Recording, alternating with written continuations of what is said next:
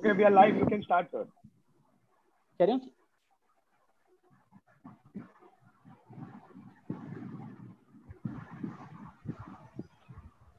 Start, sir. Good morning to all. The world is full of diamonds, and we are having some of them here today. To build this event, with this note, I would like to give my heartiest welcome to our respected dignitaries, respected resource persons, participants, all professors, and the whole Edify team on behalf of Internal Quality Assurance Cell and the Department of English of Trimurti Shikshan Samstha, Srimati Vimalbhai Uttamrao Patil, Arts and late Dr. Bhaskar Sadashiv Desle Science College, Sakri, and Edify team Mumbai. Dear friends, we have organized this national webinar on digital humanities because the field has been affected by the spread of coronavirus across the world. The worldwide lockdown and isolation has created the demand. We need your moral support to make this event memorable and fantastic. So I request to all of you. Now, I'm very happy to invite the respected principal, Dr. T.S. Sonone, to welcome the dignitaries on such auspicious event. Over to Principal P.S. Sonone. Namaskar. Namaskar. On behalf of Srimati Shikshan Samstha, Srimati Vimalbhai Uttamrao Patil Arts, and late Dr. Bhaskar Sadashiv Desle Science College, Sakri, I warmly welcome Honorable Dr. B.V. Pawar, Registrar Kavitri Bainabai Chaudhary, North Maharashtra University, Jalgaon, and Dr. Ajit K. Desle, Director, Srimati Shikshan Samstha, Sakri. Resource persons, Dr. Divesh Kumar Bhatt, Principal Dr. A.P. Khairnar, Dr. Suvarna Sinde, and Dr. Sashank Mane, and all the participants across the country. I have great honor to relate with my college, which is situated in tribal and remote area of Sakri. More than 80% students in our college belong to ST community. Our college was established in the year 1998 by the great visionary and renowned surgeon Babasaheb Dr. Bhaskar Sadashiv Desle. The management of our college is successfully handled by Honorable Dr. Mangalate Desle, Honorable Dr. Mangalate Desle, and Honorable Dr. Ajinke Desle. I have great pleasure to inform you that 9 faculty members in our college have pursued PhD and 17 faculty members have based MPhil degree. Our college has arts and science stream. More than 800 students are pursuing their higher studies in our college. Students of our college have actual grand success of different fields. I once again warmly welcome every one of you. I would like to extend my deep appreciation to the participants for all our India. Thank you.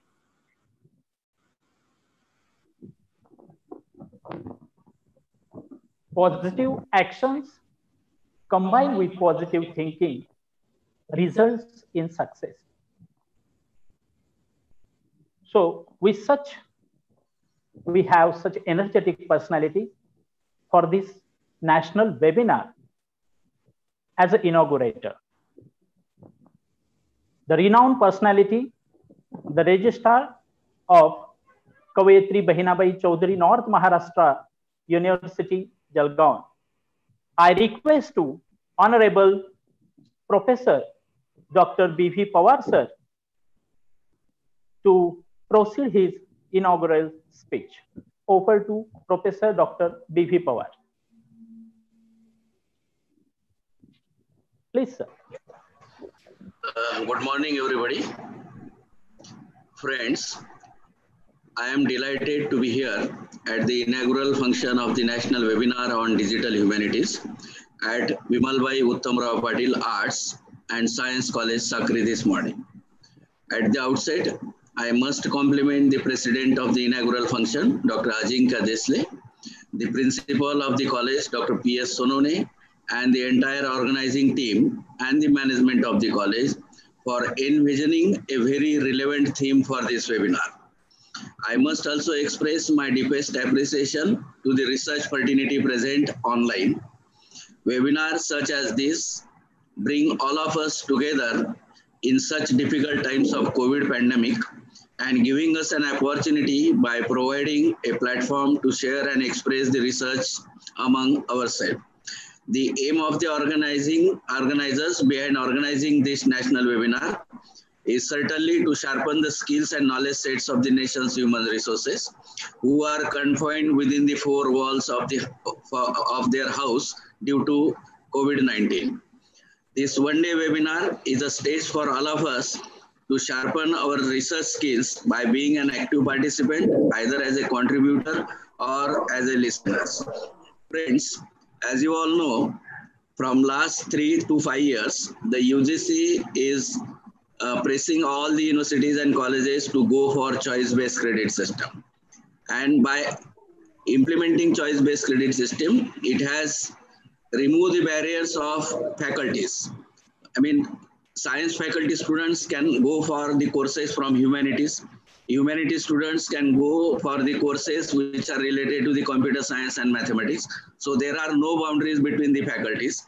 And under these particular circumstances, under this choice-based credit system, if a science student goes for humanity, so such seminars or such webinars are very useful for the all the students and faculty members from all across the various faculties. Friends, as you all know, or there are, I mean, the resource persons and other persons that are related with the humanities, they must be knowing what is digital humanity. Basically, digital humanity is an area of scholarly activity at the intersection of computing or digital technologies and the disciplines of the humanities. So it is basically a proper blend of humanities and a computational sciences. So naturally, if a person goes for degrees in humanity, it will benefit the society in terms of enhanced teaching. This digital humanities will help the students to learn by being able to see more, experience more, collaborate more, and they can go for the digital projects related to the humanities. Friends, after completing the degrees in digital humanities, a graduate from digital humanities, he will be prepared for careers in business consultancies, government, media, and many other fields that require humanity knowledge as well as digital skills. Basically, there are many benefits of the digital humanities. Our renowned resource persons in this particular area, they will be throwing a light, and they will be enriching you with the knowledge of humanities proper with the blend of computer science and all that. As an inaugurator of this particular webinar, with these brief words, I declare that this particular webinar is inaugurated and open. Friends, I once again congratulate the organizers for organizing this webinar and extend my best wishes to all the participants and hope that the technical sessions spread over the complete day will be helpful in your research endeavor, and as an outcome will contribute to the theme of the webinar. Friends, organizing such webinar requires more efforts, And we must congratulate the organizers for putting their efforts and making this platform open for the researchers and the students who are interested in humanities as well as computer science, which we called as digital humanities. Uh, as a registrar of the university, I must advise all the participants to follow the guidelines of government issued from time to time, and I will request them to stay home and stay safe. Thank you. Thank you very much. Jai Hind, Jai Maharashtra. Thank you very much, sir, for your kind blessings. Now, the best leaders not only inspires us, but develop and empower us to live with passion. I kindly welcome the enthusiastic personality, respected Dr. Ajinkya Desle, the director of Trimurti Shikshan Sanstha Sakri, to deliver the inaugural function's presidential speech. I request to Dr. Ajinkya Desle. Over to sir, please carry on. Good morning. Good morning, dignitaries, eminent speakers, and dear attendees. It is my honor to address today's interesting webinar as a president. The interesting topic of digital humanities is really going to change the world. As we entered into 21st century, everyone thought actually that this world is going to be the digital era, the 21st century going to be the digital era. We are going to have many opportunities in the digital field. But alas, this digital thing crippled quite slowly in the rural area of India. We belong to the rural part of the India, and we know that it has really crippled. It has not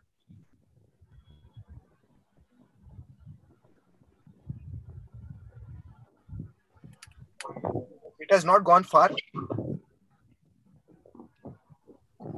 when we consider that just in the society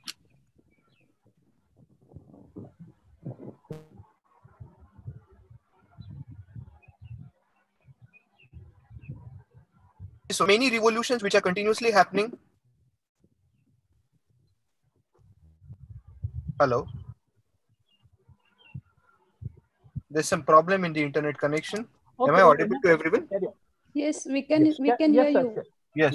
Yes. There are many revolutions which are continuously happening in this world. Some of them are societal revolutions, some of them are physical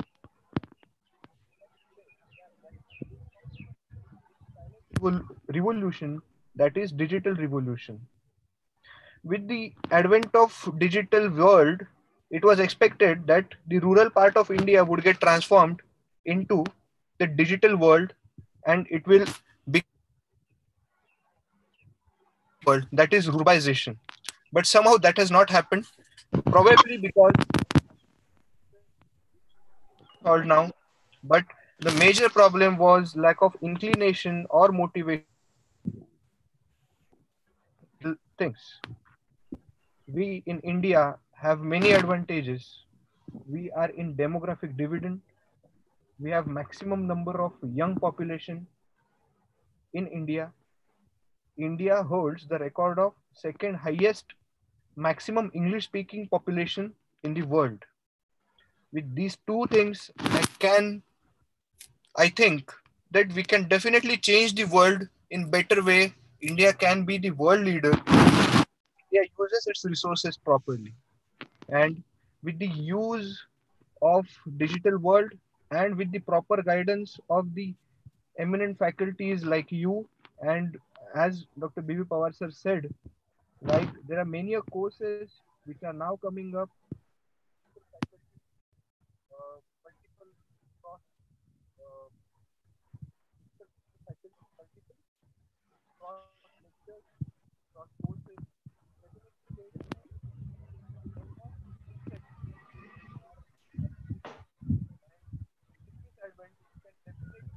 I think there is problem. Audio problem is there. Hello. Carry on, sir. Carry on. Carry on. Yes. Yeah. So, right.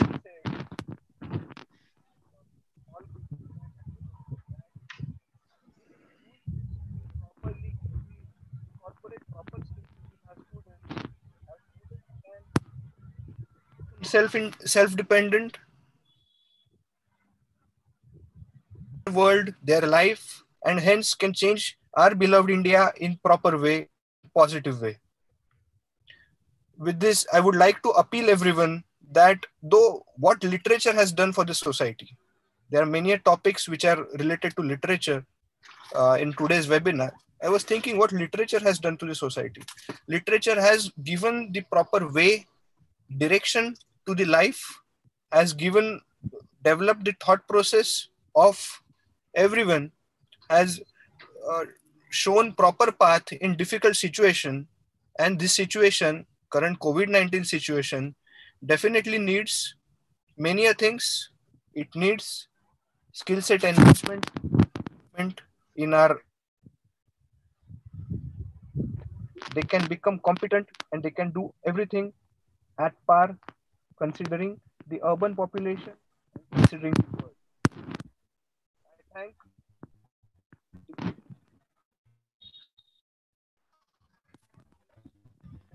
inviting me for the presidential message. I take this opportunity to ask everyone to build up their immunity, stay home, have a good day. Thank you, sir. Thank you very much for your valuable presidential remarks. I take this opportunity to welcome the respected management behind this successful institution, motherly figure, respected Dr. Mangalatai Desle, and who is the secretary of Trimurti Shikshan Sanstha Sakari, and respected Runaltai Desle, the chairman of Trimurti Shikshan Sanstha Sakari, to support such moral support to us. Now, I would like to request Dr. Nilesh Maichkar to hand over the session.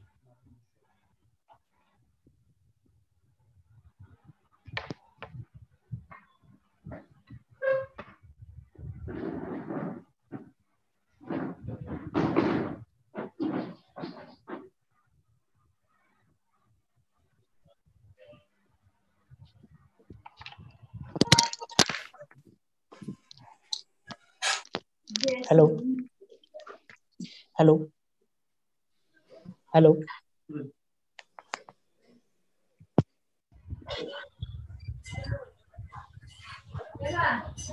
Hello. Good morning, one and all. I'm Dr. Nilesh Maiskar.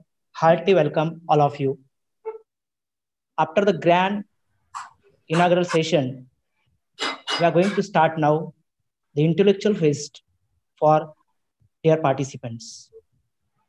The first session of this webinar will be conducted by Honorable Dr. Suvarna Shinde ma'am. I have great honor to introduce her. She is working as HOD of English at Arts, Commerce, BCA and Home Science College for Women, Devpur, Dhule. She is an honorable chairman of BOS in English. Ma'am is academic council member of Mumbai Residential University, Mumbai. Ma'am is Senate member of Residential Women's University, Mumbai.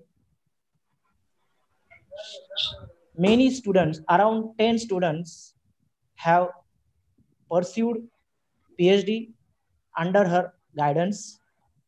She is really a motivating speaker for all of us. Now, I would like to request Honorable Dr. Suvarna Shinde ma'am to start the session to address the participants. The topic she is going to address: digital humanities and new literature. Over to Dr. Shinde ma'am. Over to ma'am. Okay. Good morning, one and all. Hope I'm audible. My yeah, you're audible, ma'am. Continue. Okay. So good morning, one and all. Thank you, Dr. Meister, for that warm introduction. Thanks. At the outset, I would like to extend my sincere thanks to the principal, Dr. Sunamani sir, and Honorable President, Chinkeji Desle sir, and the management, and the IPOC coordinator, Dr. Jahagir of Arts and Science College, Sakri, for giving me this opportunity to speak on digital humanities in this national webinar. I'm truly happy to be here to share my views with the participants of this webinar across the country.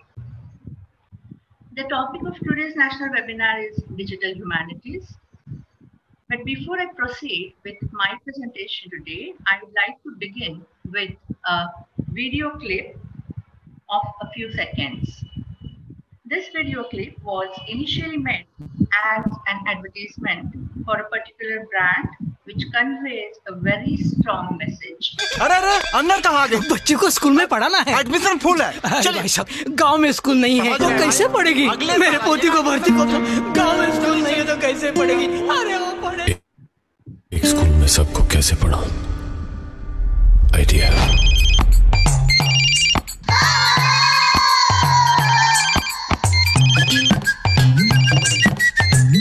Good morning, children. Good morning, children. Chup. Good morning, teacher. Bolo. Good morning, teacher. Good. 2 3s are 6. 2 3s are 6. 2 5s are 10. E4. Teacher, elephant. कौन करे मस्ती? गोपी, मुर्गा बन जाओ. U4. Left, right, left. Teacher, मैं आएगा मैं. Just fell down and broke his bone and still came down And the best student of the year is Lakshmi Raghav.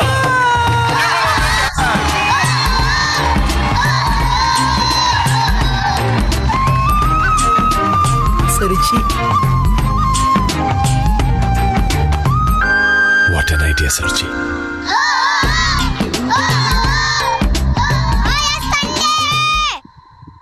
So this advertisement was made in 2013, and now in 2020, it still goes strongly with our education scenario, not only in Maharashtra, but almost in all the states of our country and worldwide.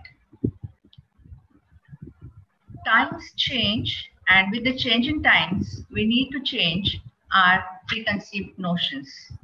To move ahead in the given times, we need to learn and unlearn.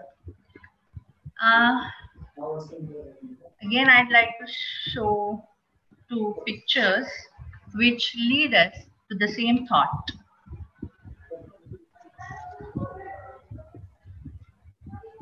Till February 2020, mobile was not allowed in schools, and in the post-COVID scenario, teaching and learning takes place only through this teeny digital tool. So the strong message is new technology has come to stay in our lives and has become an indispensable part of human life. We need to adopt newer techniques. Digital humanities is an innovative way to research which brings together various branches of knowledge like mathematics, engineering, computer science, and humanities to arrive at a newer meaning. With these words, I'd like to turn to my topic and to my presentation today. Humanities are academic disciplines that study aspects of human society study of ancient and modern languages, literature, philosophy, history, archaeology, anthropology, human geography, law, politics, religion, and arts. Now, we will move on to our concept today, which is digital humanities. So, what is digital humanities?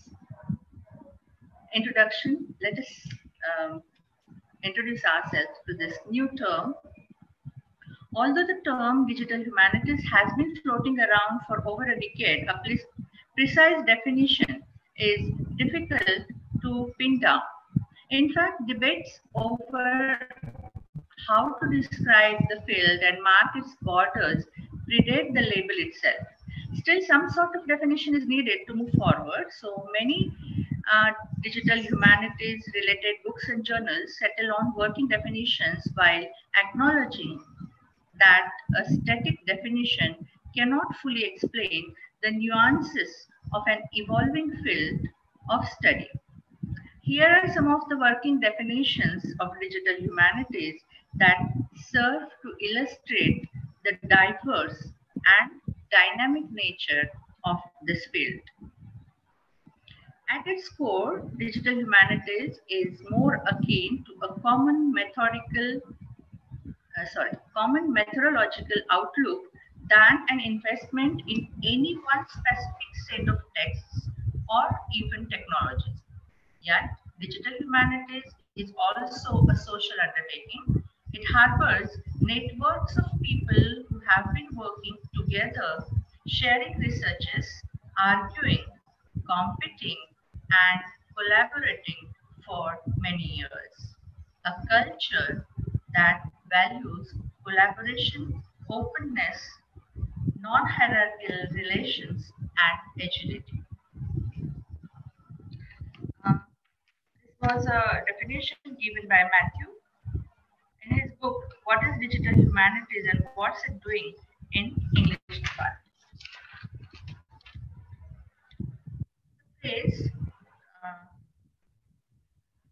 Another definition comes from Anne Bertie from the book Digital Humanities.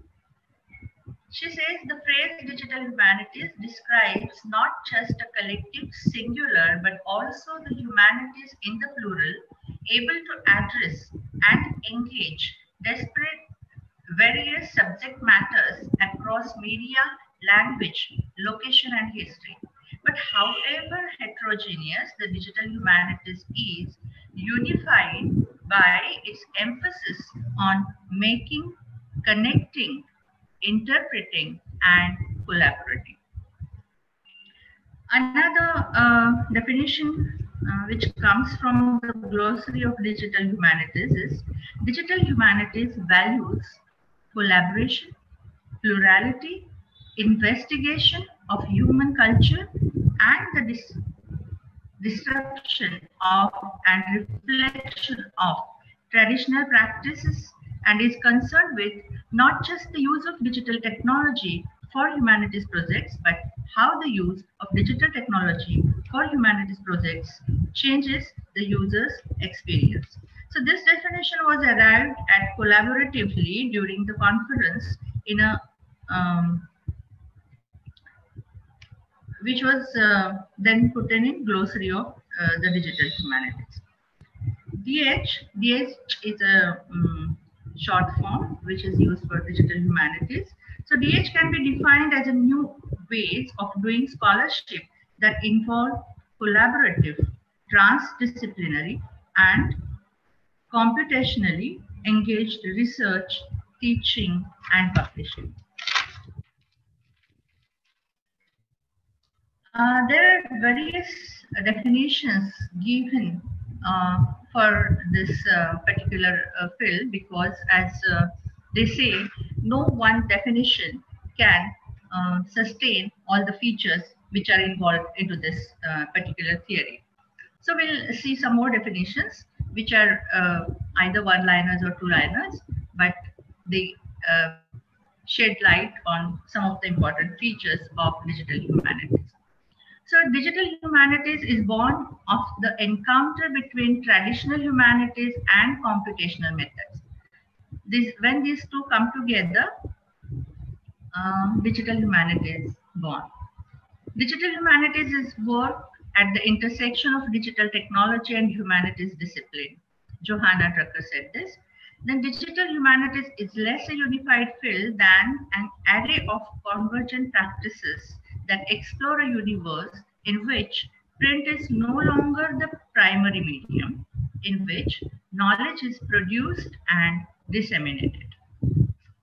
Miriam Posner, a digital humanist, tries to explain the nature of this concept when she says, our key problem is this. The humanities is a discipline that values subtlety, nuance, conflicting ideas, and even paradox. When you are working with computers, on the other hand, you have to format information precisely and rigidly. So how do you use a computer to do humanities work? Should we stick to word processing? Is there a way to take advantage of newer tools like digital maps and data visualization for humanities work?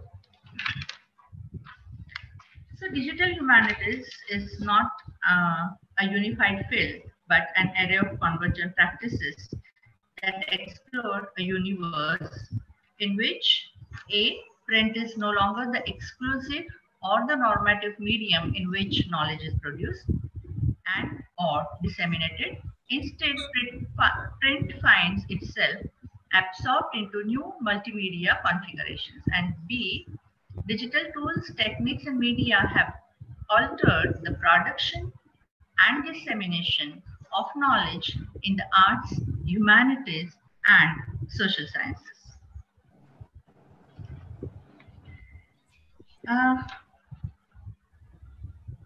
Thus, previously print was the only medium in which knowledge was produced. But now various other tools like digital tools, techniques, and media have come into picture where production of knowledge in the spheres of arts, humanities, and social sciences are done with the help of new tools and techniques.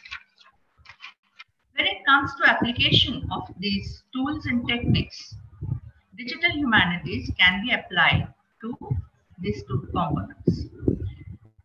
The first component is pedagogy and the second is research. For the first component, pedagogy, digital tools and methodologies that can be applied to teaching.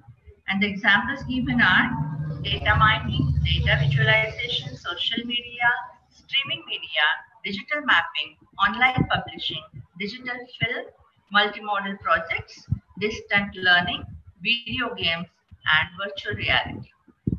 Second component, which is research, here digital tools and methodologies that can be applied to scholarship. And examples are data mining, data visualization, digital mapping, open source publishing, distant reading, interdisciplinary approaches, digital curation, and network analysis.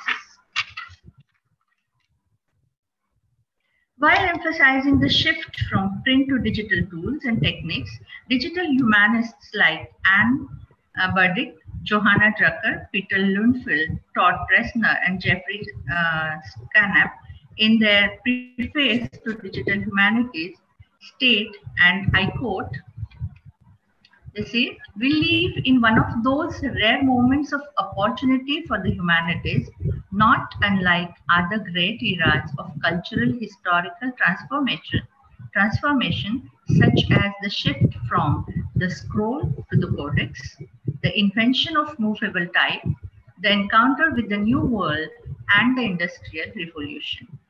Ours is an era in which humanities have the potential to play a vastly expanded creative role in public life.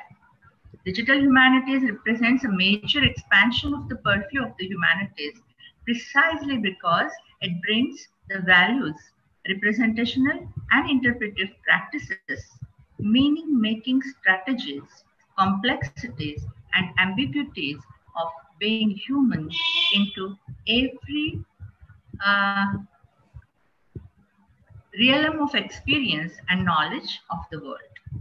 So this is global, transhistorical, and transmedia approach to knowledge and meaning making. This is very important.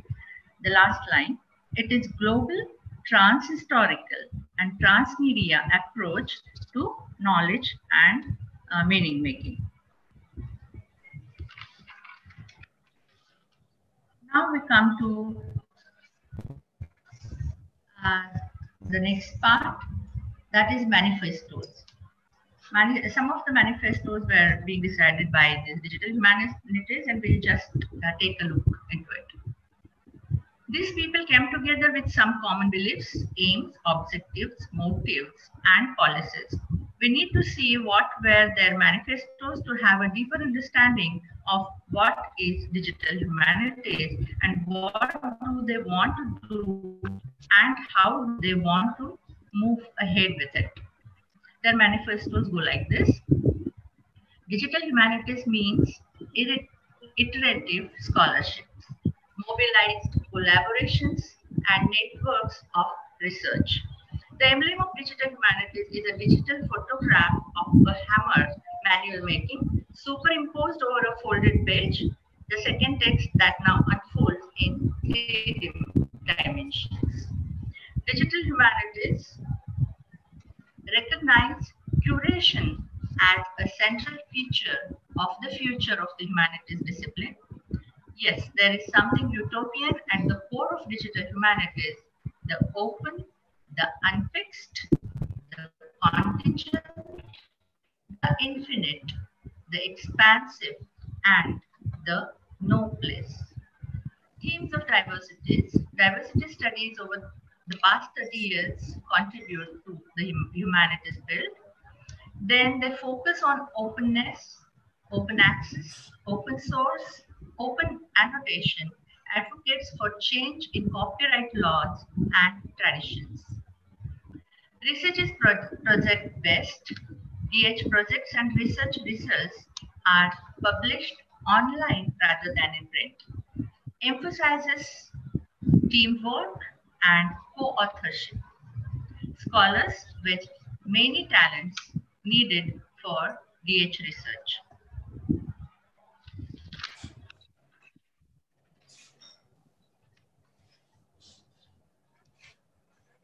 One of the important procedures adopted by digital humanities is text analysis.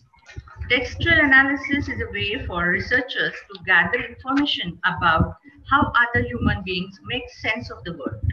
It is a methodology and data gathering process for those researchers who want to understand the ways in which members of various cultures and subcultures make sense of who they are and of how they fit into the world in which they live. Textual analysis is useful for researchers working in cultural studies, media studies, in mass communication, and perhaps even in sociology and philosophy.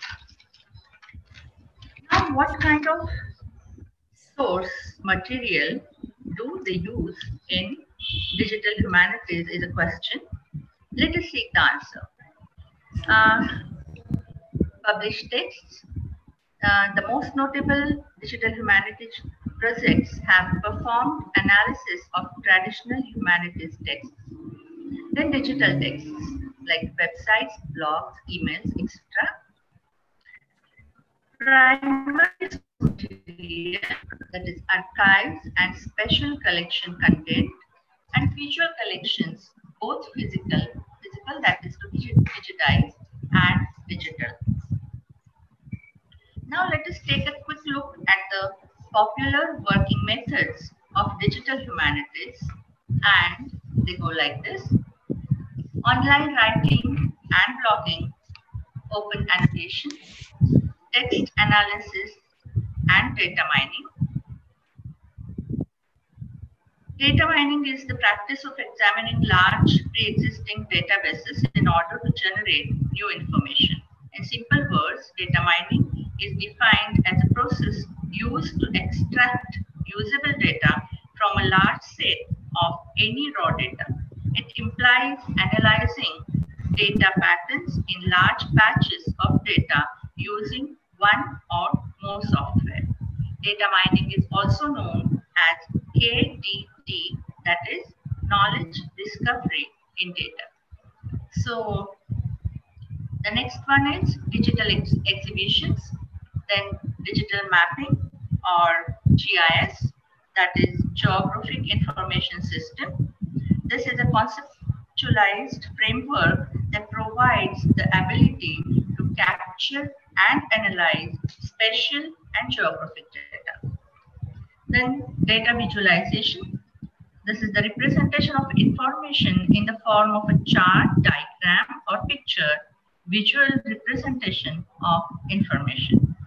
Then linked data, photogrammetry, virtual worlds, three-dimensional modeling.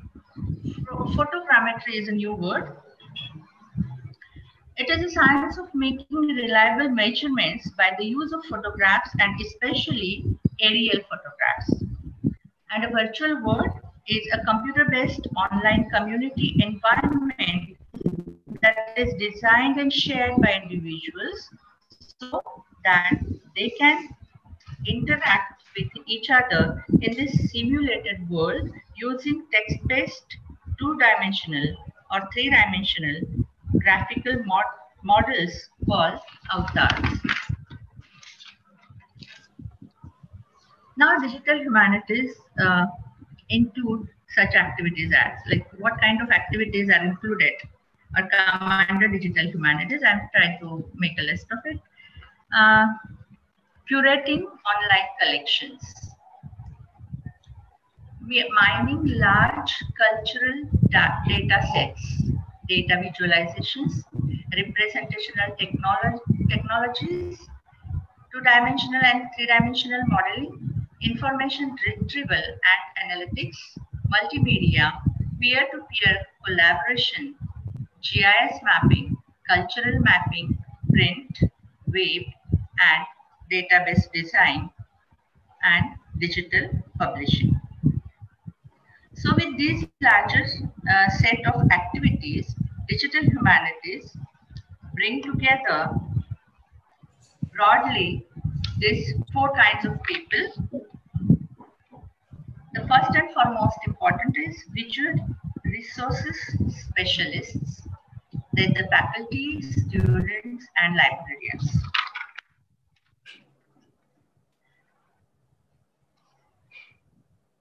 Now I'd like to refer to some of the case studies or projects done by digital humanities using text analysis project.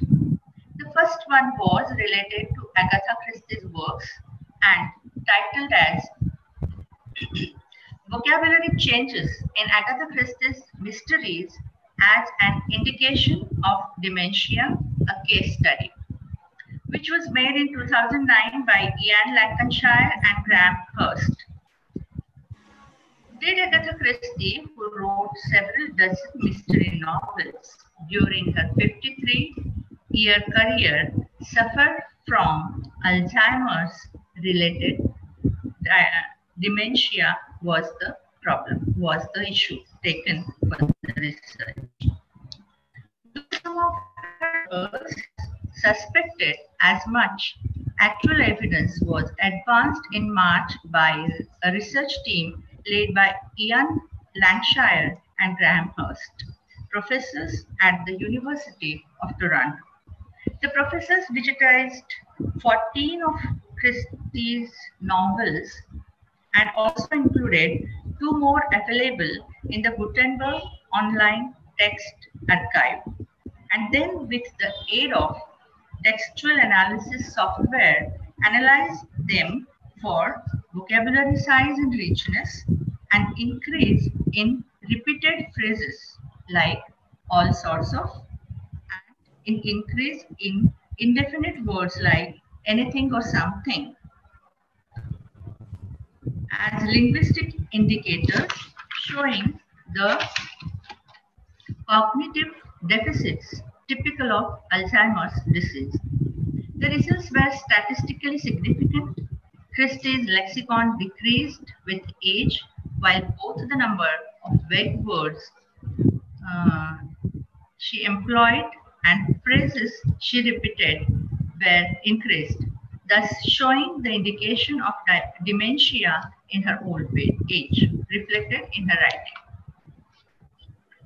Another project at Digital Humanities dealt with longitudinal detection of dementia through lexical and syntactic changes in writing. A case study of 3 British novelists. First one was Iris Murdoch, who died with Alzheimer's. Second was Agatha Christie, who was suspected of having died with Alzheimer's. And the third one was P.D. James, who aged healthily. The findings they arrived at stated that the signs of dementia can be found in diachronic of patients' writings and lead to new understanding of the work of the individual authors who they studied for this project. This study was undertaken by 4 professors.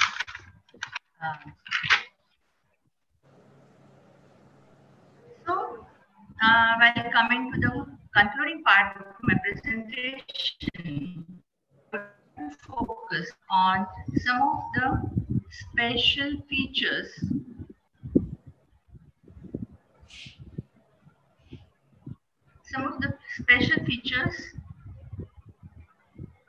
of digital humanities, which are reflected through the discussion and definitions. And they are the application of technology to the humanities, working with digital media or in a digital environment. Digital humanities means humanities done digitally. Transition movement towards future humanities is one of the very important aspects. Digital humanities is considered a big tent. That is, this concept has many nuances. Then method and community go together.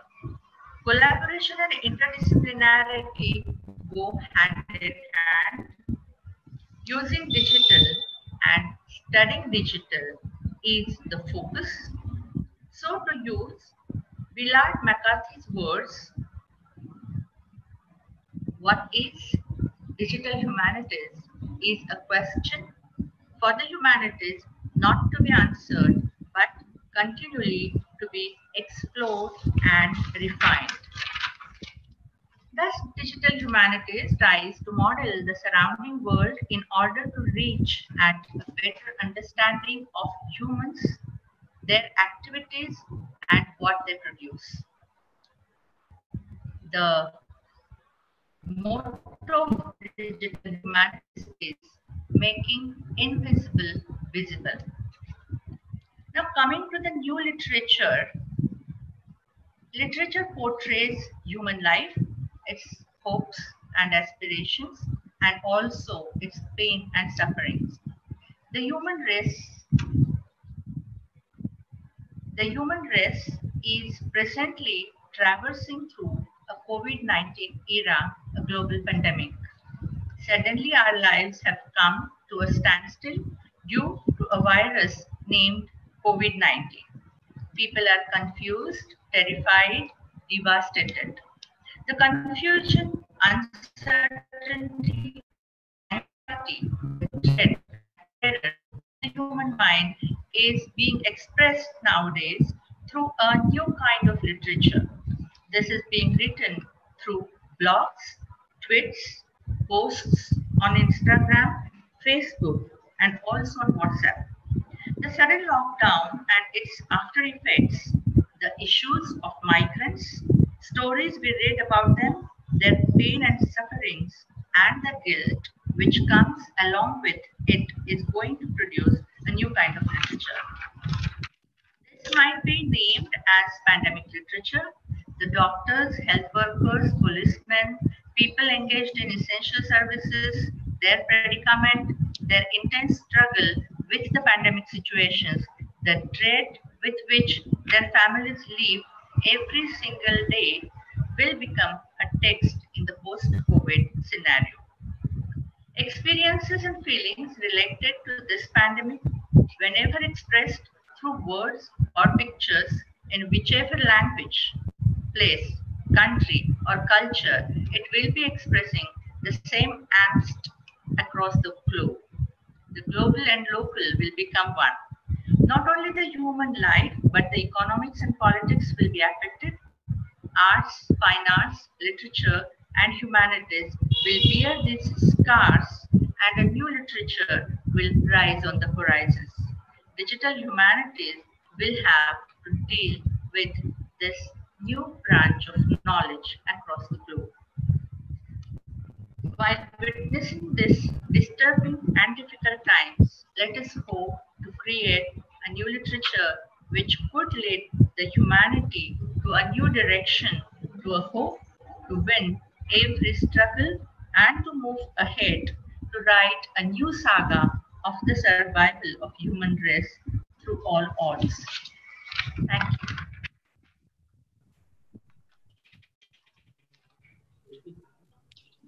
Thank you, ma'am. Thank you. Your thought-provoking session was there. You have combined digitalization and new literature very beautifully. You briefed about the theoretical information about the digital humanities, as well as how it makes impact, on the human race.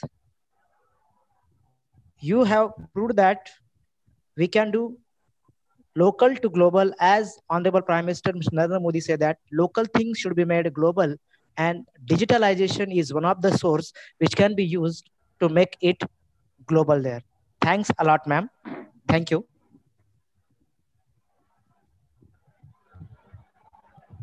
Now, we are going to start the second session, which will be conducted by Honorable Dr. Devesh Kumar D. Bhatt. Sir is working as an assistant professor, Department of English, MD, Gram Seva Sankuls, Gujarat Vidyapit, Sadra Taluka and District, Gandhinagar, Gujarat. I am honored to tell you that he did his MA in 2 languages, English and Sanskrit. He did his PhD from Hemachandra North Gujarat University, Patan, on the topic study of literature with reference to tribal writings of Dapple,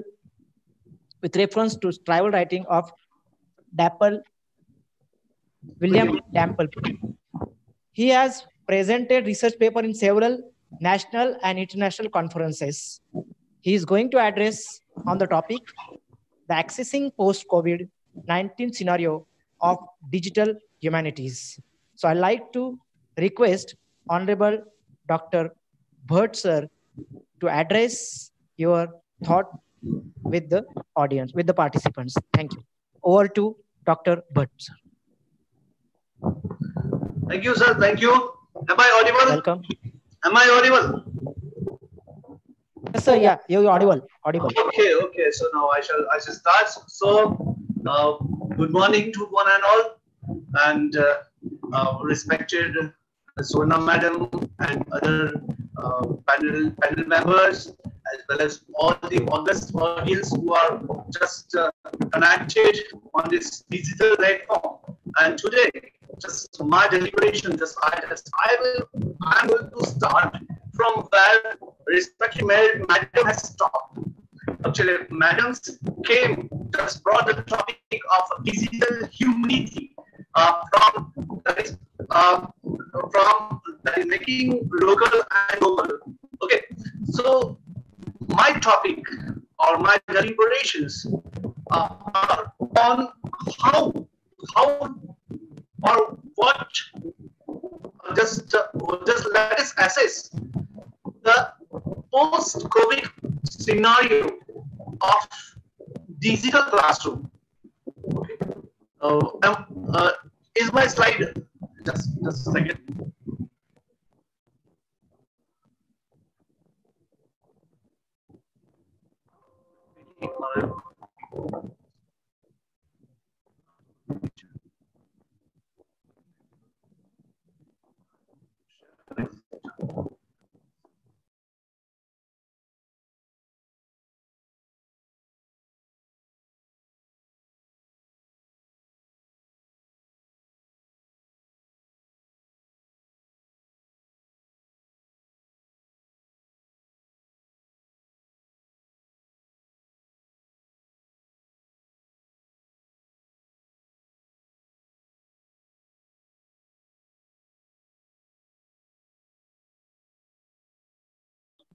Sir, sir, hello, sir.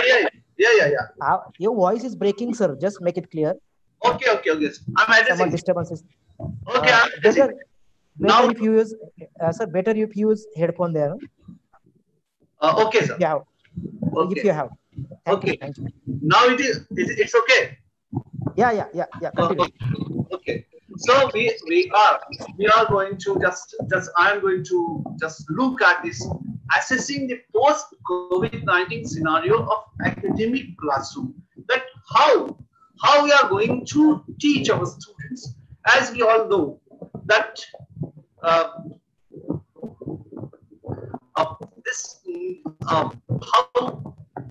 back in February or sometime in just end of January, there was an epicenter in Wuhan, China, and a virus breaks out from somewhere, and it spreads. Just the epidemic of China that converts into pandemic and spreads like that is fire of wounds into entire nation, and we are all caught, arrested, unaware. That is you are not clearly audible. Hello. Your audio is not. Can you probably use the mic? Hello. You are not audible, sir, properly. Hello, sir. Hello. Now, Yes, sir. Okay. I'm addressing. Some disturbances are there. Okay. No. I'm doing it. Okay. Now. Okay. Now it's okay. Yeah. No. In between it happens, sir. Now it's okay. Okay. So this COVID-19 and this pandemic, the spread of pandemic, just arrested us unaware, and there were now a new code of conducts were imposed upon us from such a tiny virus, and we have to maintain social and physical distance. It has become mandatory for us to safeguard ourselves. Okay, and this created a great challenge to all the traditional way of life developed by humanity. Yes, we just ours. That's actually man is we are from history. We have been taught and we know that, and we are living the life like that. Man is a social animal. Now this social, the term social has shifted its meaning. We have now it has become mandatory for all of us to maintain a challenge. Now let us see that this is only the case of this COVID. There may be in future, there may be some more this kind of pandemics. Okay, so now the challenge to us, or this is, I would say that this is an awakening call to all of us to look for this, to find out some new ways, to novel ways, that how our traditional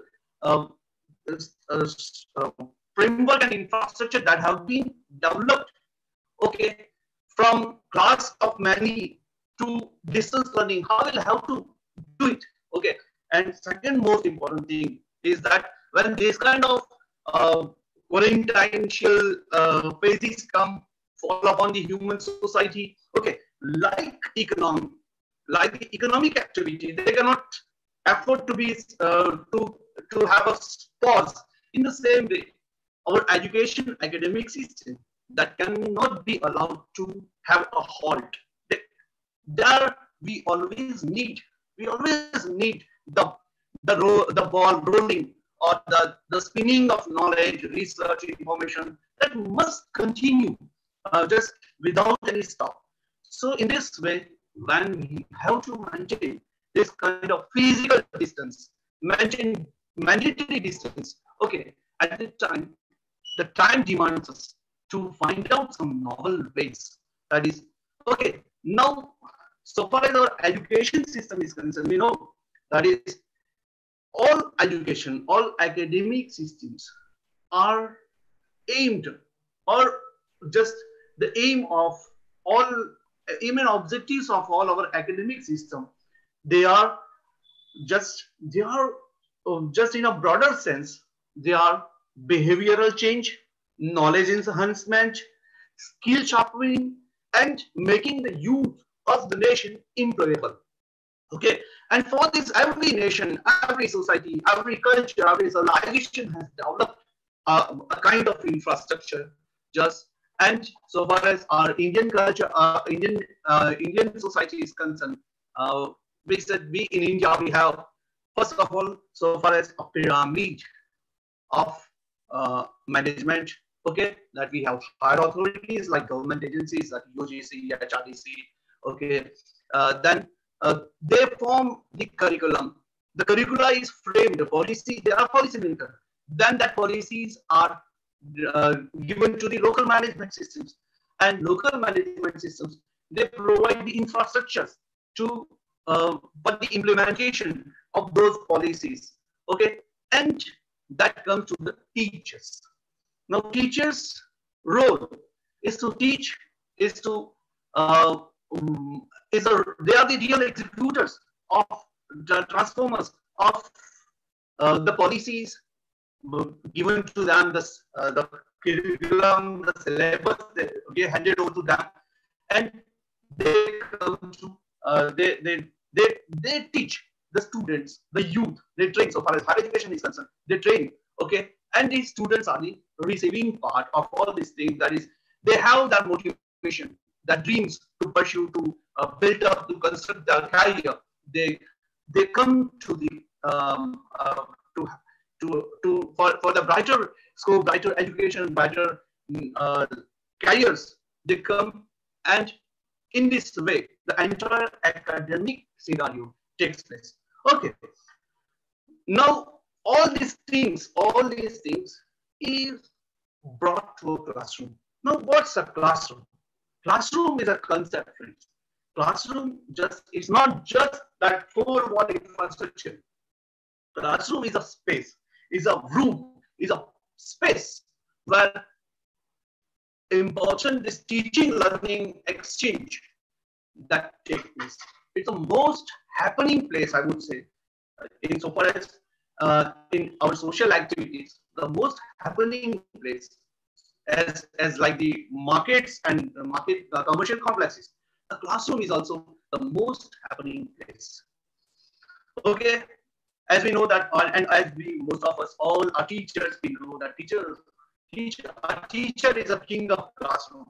Okay, and we know that even so many times, even some experts also tell us, some senior experts also tell us that is whatever it is, that is when a teacher enters into the classroom, yes, he has his own agenda, and he presents his knowledge. Okay, so from the part of teacher, from the teacher side, I would say that teacher imparts instructions to the students. He presents analysis of certain topics. He explains the things. He gathers the feedback. He evaluates, and ultimately he tests the students. Okay, from the side of students, if we say that students, whatever the instruction that has been given, they try to follow it. Okay, the analysis of the text, so far as our humanity class or literature classrooms are concerned, we can say that is, suppose I explain a poem. Okay, they try to grasp it. If they don't understand, then they will try to raise the doubt. Okay, they will, the doubt will be raised. The teacher will, with some another illustrations, another viewpoint, another corner, will try to explain. And this way, all the variety of students will get this kind of things. Then second thing, the students that they take notes. Sometimes students demand repetition. All these are the activities being performed, are being performed in the classroom. They, and we know all that is sometimes students seek exam-oriented important questions. That's also a true reality. And because the exam is a reality for the student, it's a hurdle that they have to pass. And sometimes they ask this kind of, the teachers provide them too. So teacher instructs, student receives, and mutually they do doubt solving, they re-explain, and they discuss. And in this way, that is, suppose if it be 55 minutes, out of this 55 minutes of class, I think 40 minutes will be invested in doing all these activities, and ultimately this happens. So a classroom is this, and this is the traditional concept right from ancient India, where even rishis taught to their students, or today teachers, or today in college and schools, teachers are teaching, the same classroom is coming. But now, this, when we are to maintain social, or that is physical distance, more precise, it has given us, that is given us a challenge to rethink about this classroom. So classroom has to be there, but now the shape or form of classroom we will have to change. Yes, this COVID, or maybe in future this kind of maybe this we'll have to equip ourselves with all that kind of preparations, equipments, so that we can function well in this kind of things. And this post-COVID scenario has it is the demand of time. Okay, so we have virtual digital classrooms. Okay, see this webinar is itself an example that how from one corner of Gujarat I am talking, and another Maharashtra, and all over the participants from all over India, they have joined, and we are sharing our views on one digital platform. So through this kind of video conferences, Google Classroom, and there are so many applications and platforms like Zoom, on which we are doing our Edmodo, and there are so many things. So a classroom, now a teacher will have to switch over to that physical, traditional face-to-face level to this digital platforms. And let us assess that how these kind of things are going to work effectively. Okay, whereas there are some there are some MOOC portals also available by the efforts of government and so many private institutions also. That MOOC, that is massive open online classroom courses, that is Khan Academy is offering an academy, Coursera, Swayam Prabha, Diksha. Yes, there are so many platforms which have some excellent, powerful courses available, where a student need to register just with some nominal or with no fees, had to attend to the class and just generate the knowledge or get information, knowledge, and all these things. Now, out of these two things, okay, the combination of these two things can be, and we can think about, that is physical virtual classroom. Yes, that is sometimes actually as people and somewhere in media, even if you read newspaper or somewhere in mass media, people say, or there are claims that technology will replace teacher. No, no, no, no, no. Face-to-face teaching cannot be replaced by any technology. But it is true that now onwards, the teachers who use technology effectively will be replaced by the teachers who do not. Actually, there must be technology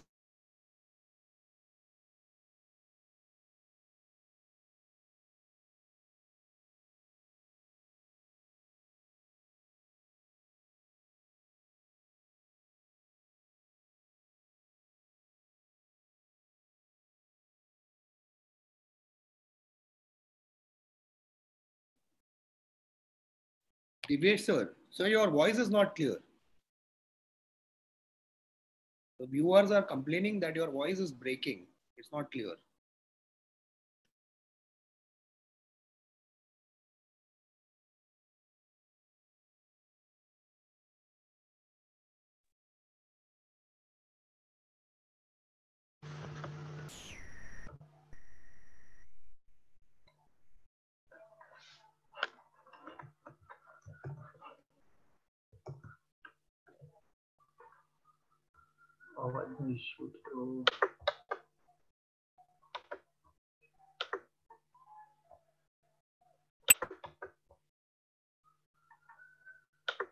lecture બહુ મસ્ત જેવું વિડીયોમાં કે અવાજમાં થોડો problem perfect જ છે levels આપણે તો મસ્ત સમજાવ્યું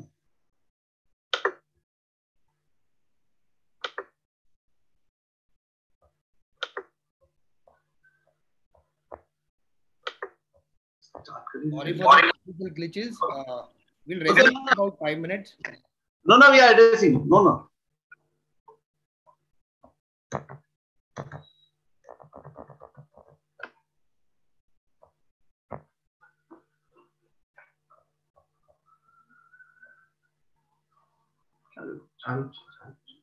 મારું પણ એમ આ સ્લાઇડ લઈ slide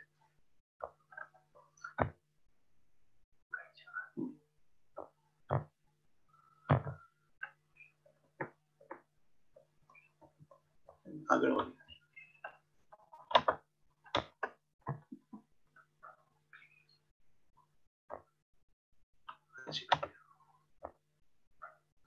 Okay. Hello. Am I audible, sir? Yes, sir. Go ahead. Okay. Thank you.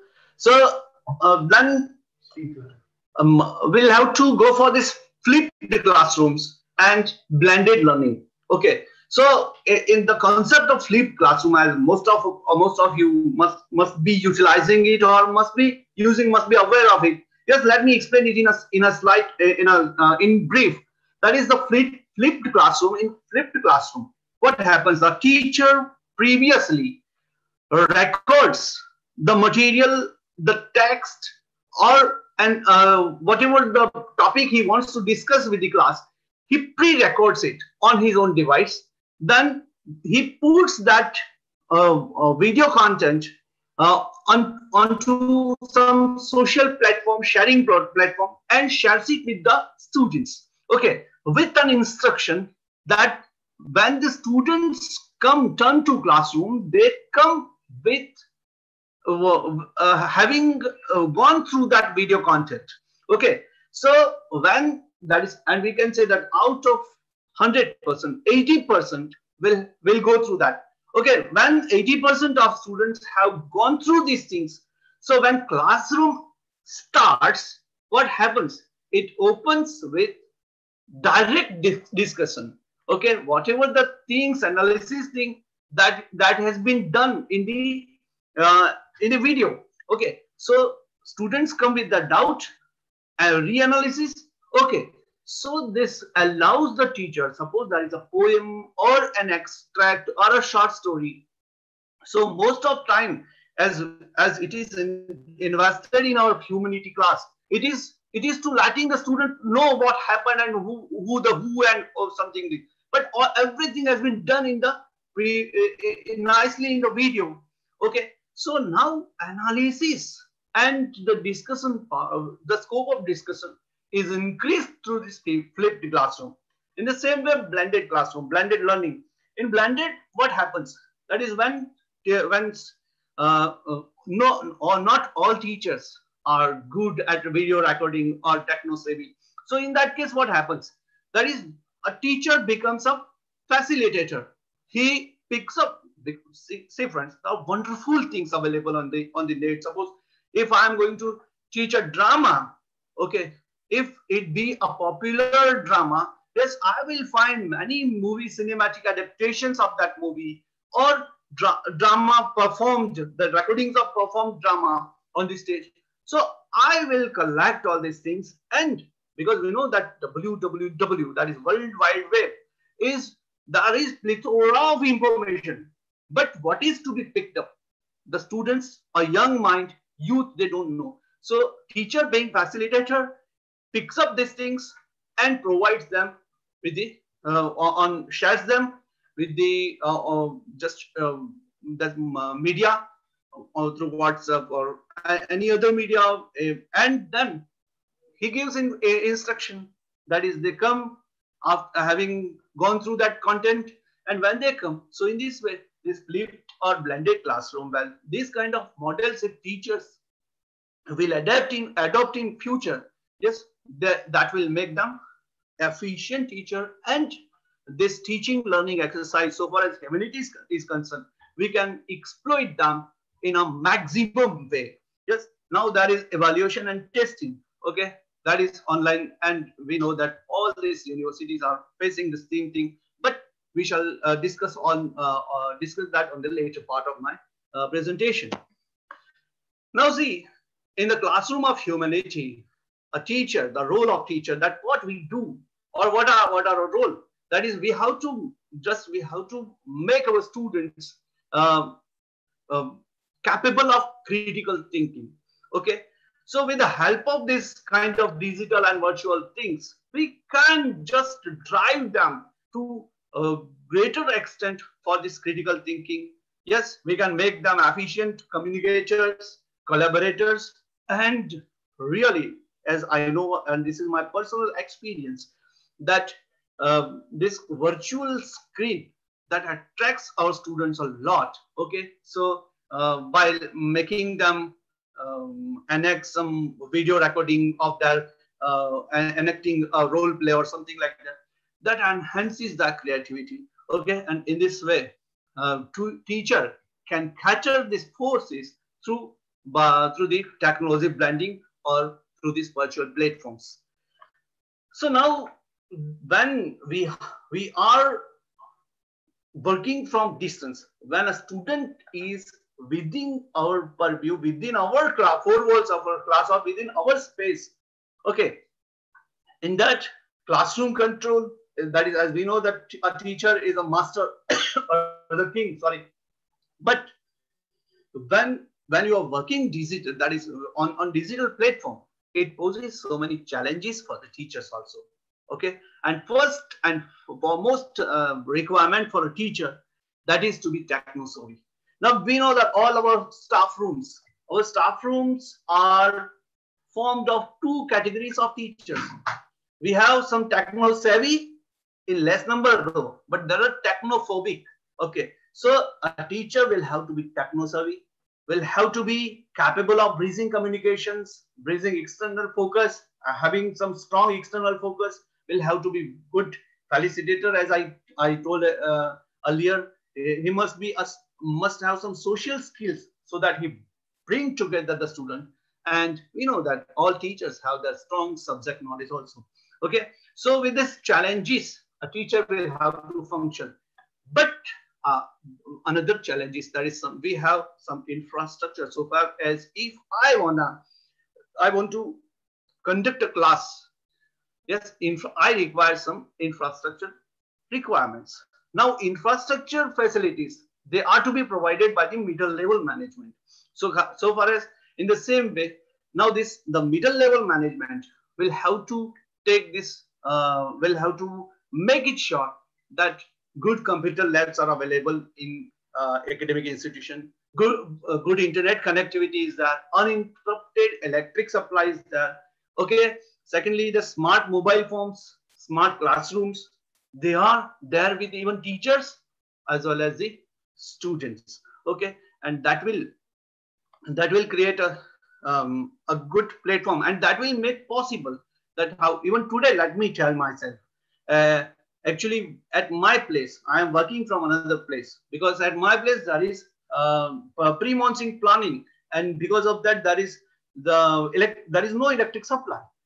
So in the morning I came to know, and just I traveled some 20 kilometers to one of my friend's house to address these things.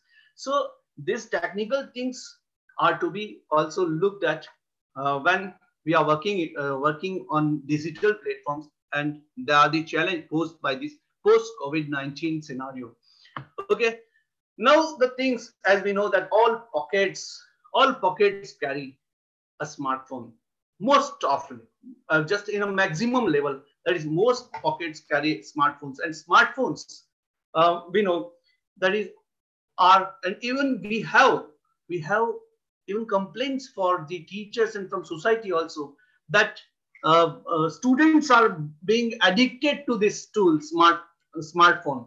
Okay, now it becomes the responsibility, it becomes the technical, we can say, the knack of a teacher, that he could convert this wonderful tool, this smartphone, into a teaching tool.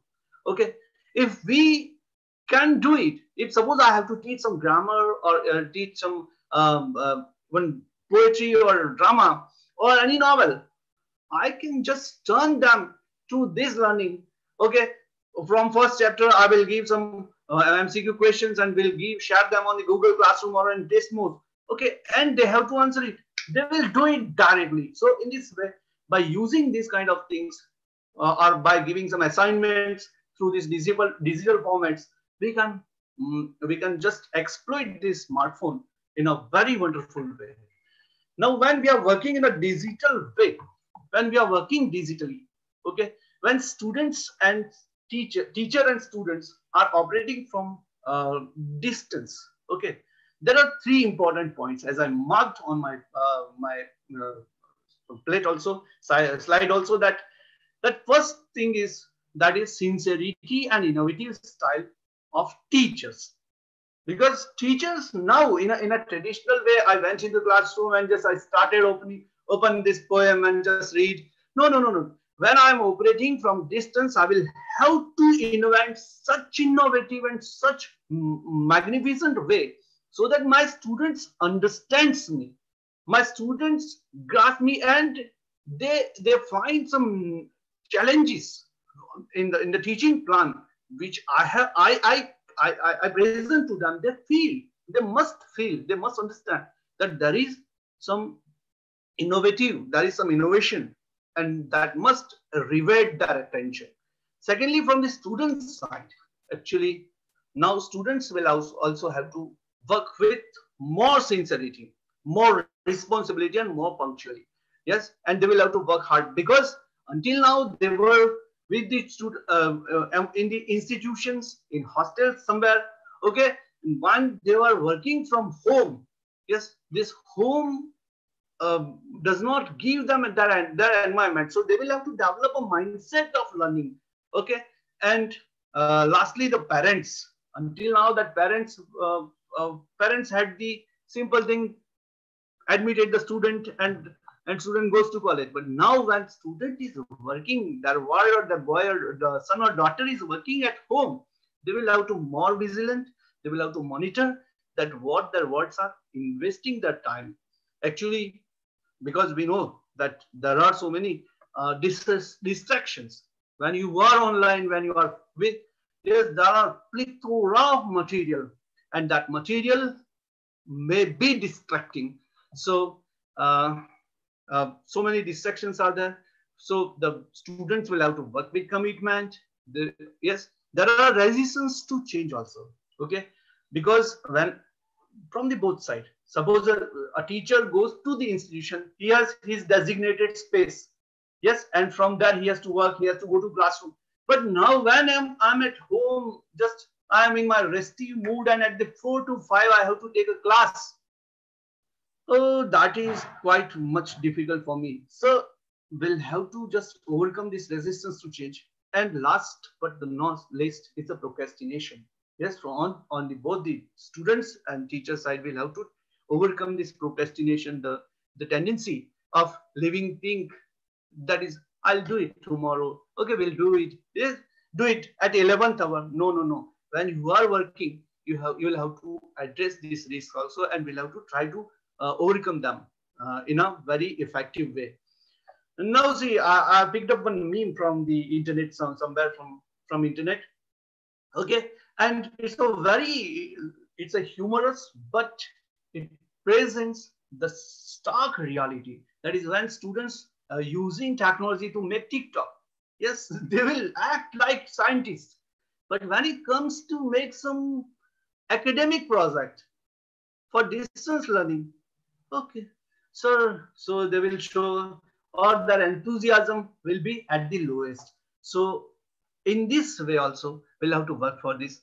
Okay, now last, as all the universities at present, even today, they are facing this challenge, that how to examine, how to declare students pass without them without testing the knowledge and without bringing them on campus. So this is also a challenge. Okay, so on online examinations, when if we go for that, then we'll have to find out some novel kind of, that is different from the traditional questions. The nature of questions, so far as our humanities are concerned, also we'll have to find out some novel ways of just of examination, nature of examination. Okay, because we have to conduct so many exams, right from entrance, unit test, semester, and viva, OC. Okay, and there are demerits of conducting, because there are so many possibilities of malpracticing, unavailability of infrastructure, and there are so many things. So we'll have to address all these issues also. So this is what I wanted to deliberate over this. Thank you. Stay safe, stay healthy. Thank you.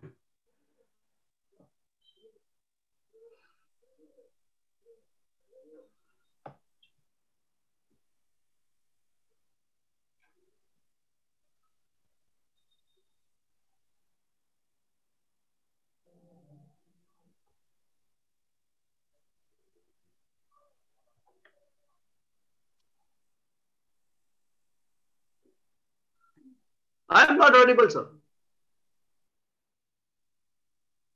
You are now. You are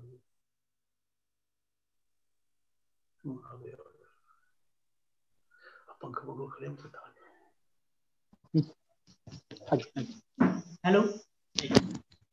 Am I audible now, sir? Now. Am I audible now, sir? Hello. Yes, sir, yes. Yes, yes. Yes. Now you are nicely audible, sir. Okay. Sir, I really thank for your wonderful session.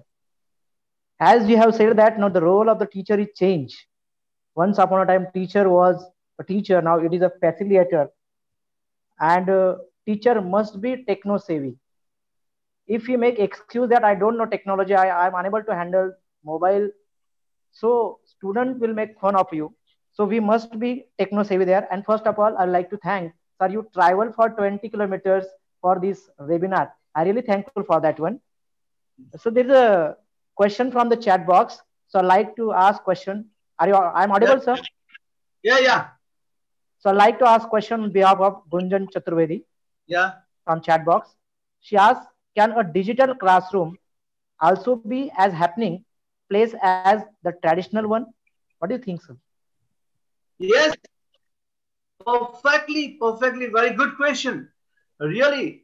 Yes, if a teacher can just as a teacher is capable and powerful enough to bring the students in his physical classroom, if the teacher presents and attracts the students into his digital classroom, okay, then it is going to be the most happening place, because now we see that is the students whom we are teaching, they are digital natives. Okay, they are much more powerful than even the previous generation at the use of technology. So they will take up it as a challenge. Okay, I will say that is, a teacher will have to make his teaching plan in such a way that it appears challenging to the students. Okay, let me give you an example. That is, all the students nowadays are new generation students. Even they are more addicted to the games. Have you ever noticed why they? Because the games offer them, that is, once you clear first level, you will have to you will be given another difficult level 2, level 3, level 4. Okay, and even we have seen that some in some games like the blue whales, even they were ready to kill themselves. Okay, so this challenging nature, if a teacher can exploit exploit this challenging nature of student, yes, this digital classroom can be a wonderful, even the most wonderful. And as I said, that no technology is going to replace the teacher, but techno-savvy teachers are going to replace the technophobic teachers. Okay. Okay, sir. Over to you. Yeah. Thank you, sir. Thank you. Okay. Okay. Thanks for your wonderful session and wonderful answers also. Thank you. Now we are going to move third session, and the third session will be conducted by Honorable Principal Dr. A.P. Khairnar, sir. Dr. A.P. Khairnar, sir, is ex-officiating Dean of Languages in KBC, North Maharashtra University, Jalgaon. He is ex-BOA Chairman in English of Kavitri Bainabai Chaudhary, North Maharashtra University, Jalgaon. Presently, sir is occupying the seat of Senate member in KBC, North Maharashtra University, Jalgaon. I'd like to tell that sir is the president of English Teachers Association of KBC, North Maharashtra University. He is a member of CAS in KBC, North Maharashtra University, Jalgaon. He is being a principal in his college. He has arranged 3 international conferences, national seminars, and student-centered activities. He edited numerous books. I'd like to tell you that 6 students, including me, have completed their PhD under the able guidance of Dr. A.P. Khairnar, sir. And he is really a academician, good orator. He has delivered several lectures on various academic issues and topics. Today, he is going to address on the topic, Digital Feminism, a Perspective. So I'd like to invite Honorable Dr. A.P. Khairnar, sir, to address on the topic, Digital Feminism. Over to you, Khairnar, sir. Over to you. Am I audible, sir? Yeah, you're audible. You can continue. Very good morning to all of you. I am Principal Dr. Ashok Khairnar, Honorable Dr. Mangalatai Desle, Secretary, Trimurti Shikshan Samstha, Sakri, respected Professor B.V. Pawar, Registrar, Kavitri Bainabai Chaudhary, North Maharashtra University, Jalgaon, Honorable Mrs. Mrunaltai Desle, Chairperson of Trimurti Shikshan Samstha, Sakri, respected Dr. Ajinkya Desle, Director, Trimurti Shikshan Samstha, Sakri, respected Dr. Suvarna Sindhe, Honorable Principal Dr. P.S. Sonone, who is the person behind this national webinar and who has taken a good initiative for this national webinar. Convener of this national webinar, Dr. Jahagirdar Sarunke, coordinator of this webinar, Dr. Nilesh Madichkar, Dr. Mane, Dr. Bhatt, Mr. Viral Didia, teaching and non-teaching staff of the college, and dear participants. At the outset, I express my gratitude to the organizers for inviting me to deliver the speech at National Conference. It is a matter of pride and pleasure that a college in hilly area is organizing national webinar on digital humanities. This is a very unique and innovative theme. The webinar is organized by using ICT is really praiseworthy. We know that we have been in lockdown due to Corona, due to this calamity, due to this national calamity, due to this world crisis. And in such a time, we academicians should take initiative, should talk. We must be vibrant.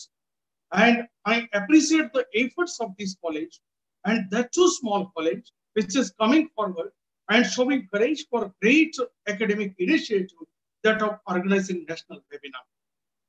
I therefore congratulate the management, Principal Dr. P.S. Sonone, convener of this webinar, Dr. Jahagirdar Salunke, and coordinator, of this webinar, Dr. Nilesh Maliskar, and the team of this college. What is feminism? Feminism is a very comprehensive term. Feminism is a very important contemporary literary theory. I will first discuss feminism and its development, then I will come to digital feminism. The word feminism is derived from two components. Femme means woman in French, and isme means a social movement or political ideology. Feminism is a literary and critical term with sociological, historical, psychological, and political connotations. It is one of the critical theories about the issues of women. I mean, feminism discusses the assigned roles and interprets literature showing the unfair presentation of women characters. I mean, it presents the role of women and the images of women presented in literature and analysis of that, evaluation of their roles in literature. That is the major part.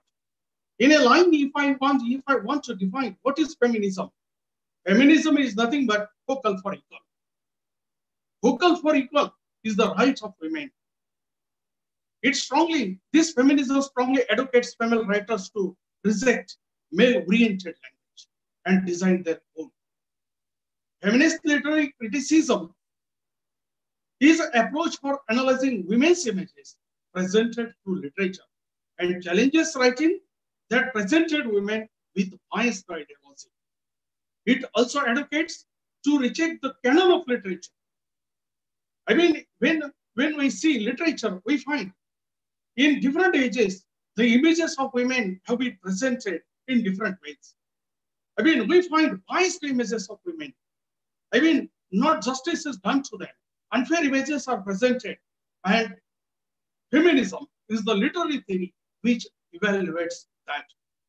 And that's why it also advocates to reject the canon of literature. Feminism works for the reformation of society, transformation of society. It covers two important issues. One is equality, and the second is their rights. I mean, feminism is based upon these two issues. This movement aims at establishing equality between men and women. It is based on political, cultural, and economic ideologies. The movement was the protest against social, political, cultural, and economic restrictions on the basic rights of women. Through this movement, they wanted to make protest of the discrimination on the basis of gender. What we come to know, women are treated as subordinate on the basis of gender. They are treated as subordinate. They are treated as weak. They are treated as secondary. I mean, this is not good. Through this moment, they wanted to make the protest. It demands, I mean, this theory demands equality and fair justice in everything. It fights for the rights of women. It refuses superiority and inferiority complex. It demands fair attitude and fair treatment as human being, as she possesses equal capacity, equal competence, equal ability. It challenges and refuses the patriarchal system. The role of women was to get married and to look after home. I mean, these are the shackles of the family. Since the ancient time, we have been watching that women have been oppressed. The oppression of women by male-dominated society down the centuries is both a maternal reality and a psychological phenomenon. Patriarchy has suppressed women's creative urge and the very foundation of their life. We know that woman has the spirit, and that spirit is known as life force. I mean, which is very much important, which enables her, I mean, to create her own image, and that is suppressed, that is disturbed by the patriarchal society. Under the patriarchy, women suffered from inequalities and underestimations. I mean, this is the curse. I mean, this is the curse done by patriarchy, that of inequalities and underestimation.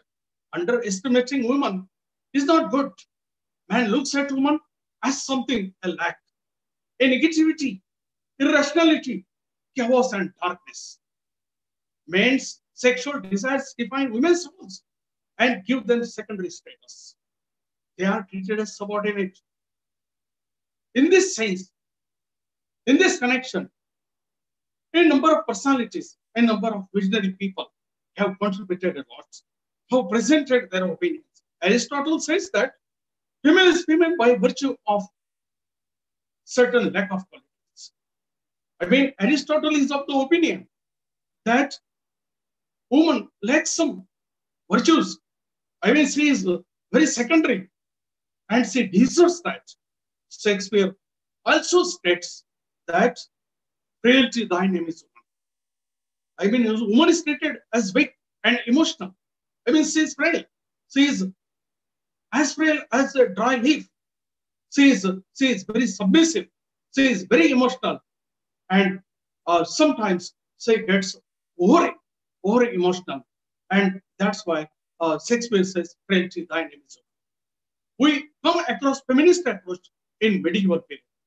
When we talk of medieval period, Renaissance period, and the modern period, we come to know that the image of woman in medieval period was somewhat confused. I mean, it was also said that better to beat walnut and women. I mean, that was also the image, that was also the approach to look at women of the society. I mean, patriarchal society, that was not good. So during medieval time, we come across such a feminist approach that woman was also treated as weak and woman was also treated as secondary. At the same time, there are some authors, there are some writers, those who presented the strong image of women. Among them, Chaucer is one. When we look at Chaucer as one of the characters, one of the authors, I mean, who has presented right image, strong image, proper image, and that image is presented through the wife of Bath. The wife of Bath is shown as strong woman. We know that it was the age of religious doctrine, religious principles. I mean, morality was the only principle, only rule of that age. And everyone had to follow the religion. Everyone had to follow the church, the preaching of the church, the orders of the church. But it was the wife of God who rejected that preaching and came forward, came ahead as the strong woman. I mean, this was also the image presented by Chaucer in the Canterbury Tales. At the same time, we come to know that during Renaissance period, women went one step ahead and began to publish their literature. It means that she came to know her power, her creative art, her ability, her intellectual ability, and they began to use their creative platform for their expressions. The woman in Renaissance period took active participation in politics. Elizabeth I was the best example of political governance. During the second half of the 16th century, women came to the throne in the beginning of 17th century, but they did not have their own identity. Instead, they were known by their husbands. They were known by their male partners. It was the period of their development, but it did not give them their identity, special identity, I mean, separate identity, unique identity. I mean, Renaissance period gave a kind of freedom to women, a kind of emancipation to women, but it was up to some extent. I mean, it was not given a full freedom, and that's why they were known by their male partners, or I can say they were known by their husbands. It was the period of their development, and it also created and enriched the theoretical framework of feminism. It means that Renaissance period gave a foundation for this feminism theory. We also see epoch-making essay and that of Mary Wollstonecraft. Mary Wollstonecraft published an essay in 1792 entitled Vindication of the Rights of Women. I mean, this essay was a manifesto of feminism. Mary Wollstonecraft was the great supporter of the women. This essay is the justification of the rights of women. She was influenced by French Revolution. And we know French Revolution talked of liberty, equality.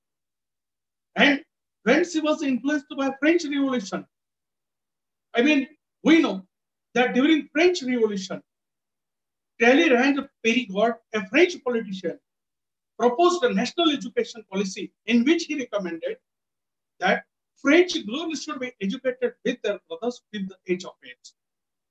Then the girls will remain at home.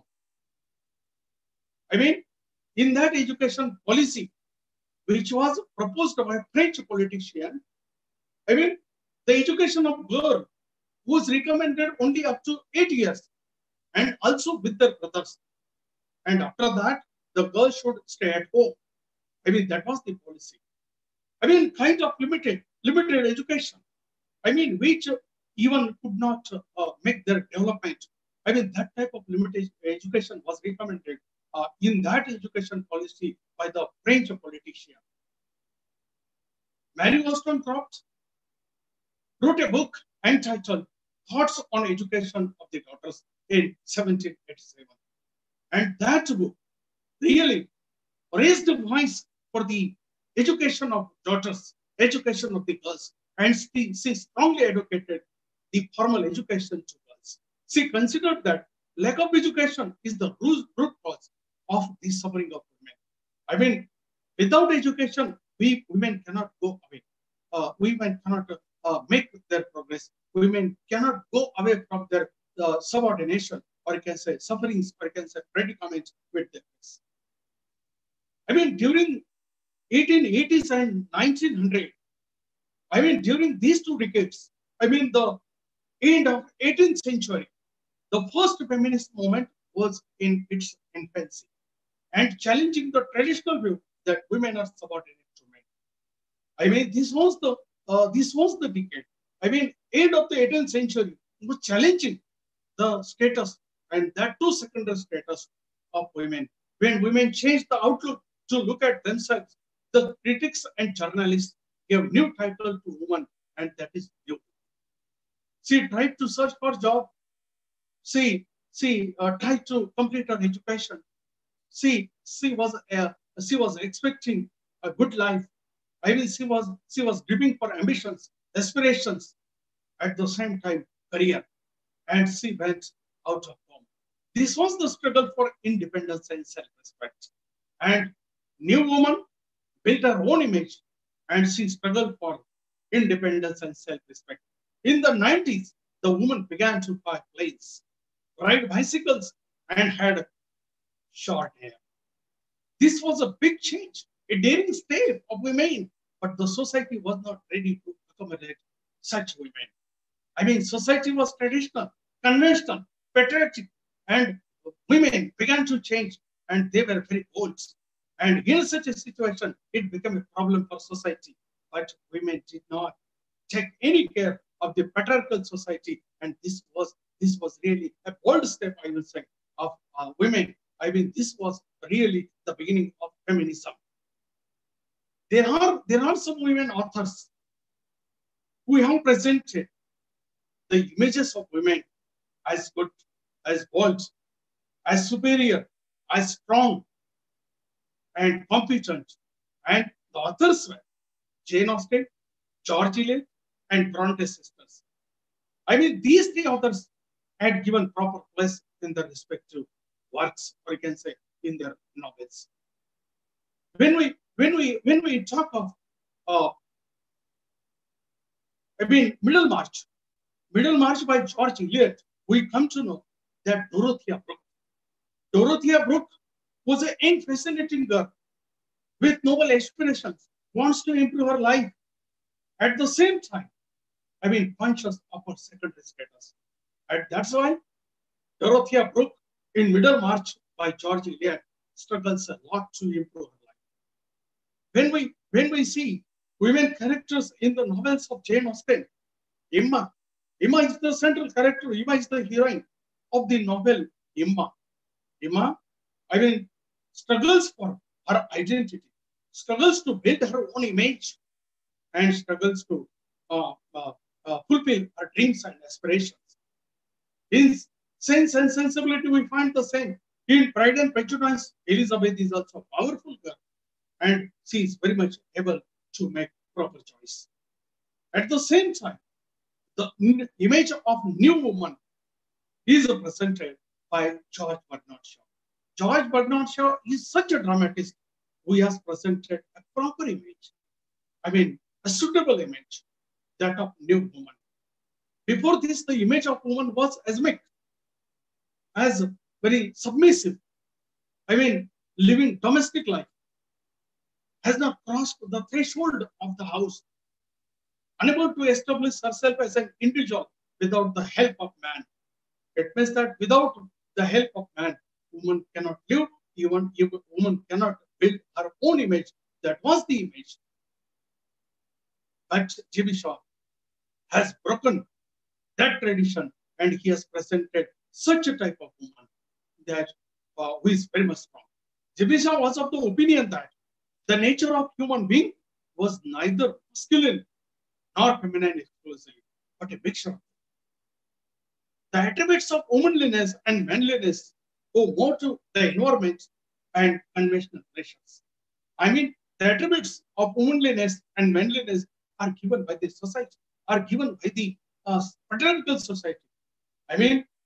Womanliness, it means that the role which is the role of a domestic life, the role which is very much confined to family. That attribute is given by the patriarchal society. Even the clinical psychology tells us that womanliness and manliness are not the attributes. These are the genuine traits which we find in men and women. There are natural and deep-rooted traits of personality. The notion of passivity is developed from the childhood by the society. It is not biological. Men help women to remain in the illusion that they are born to serve men. That is the very noble role which is imposed by patriarchal society upon women, and this is the illusion which women also keep intact, and that's why women do not like to make any disillusionment, and disillusionment of this role will definitely break the affectionate tie between husband and wife, between man and woman. G.B. Shaw presented women characters with individualities and choices. He presented women with willpower and life force. The spirit which gives energy, which gives enthusiasm, which gives a kind of force, and which is known as the life force. And that life force, which is behind the life, which is behind living successful life, that life force is presented in Arms and the Man through the character of Raina. Raina is the heroine of that play. In that play, we find two characters, which are the male characters. One is Sergius and other is Bluntschli. Bluntschli is a false hero who is just making show of his love. Sergius, and Bluntschli is the true hero. Raina is able to make distinction between Sergius and Bluntschli. She does not run after Sergius, who is a false hero. She runs after Bluntschli, who is a true man, who is a genuine human being. And this is the power. This is the power, to know between good and bad, to know between false and true, false and genuine. She can make distinction between Sergius and Bluntschli. She possesses that ability. She possesses that competence. Such a wonderful, powerful heroine is presented by G.B. Shaw through the character of Raina. In Man and Superman, Anne Whitefield is presented, who runs after Tanner, and she compels him to stop and asks him that you cannot be the Superman without my help. This is the strong role played by and Whitefield. We also see, the character of Eliza Doolittle in Pygmalion. Professor Higgins, we know, very scholarly person, very dominant person, a great teacher. But when she has been learning, she does not forget her individuality.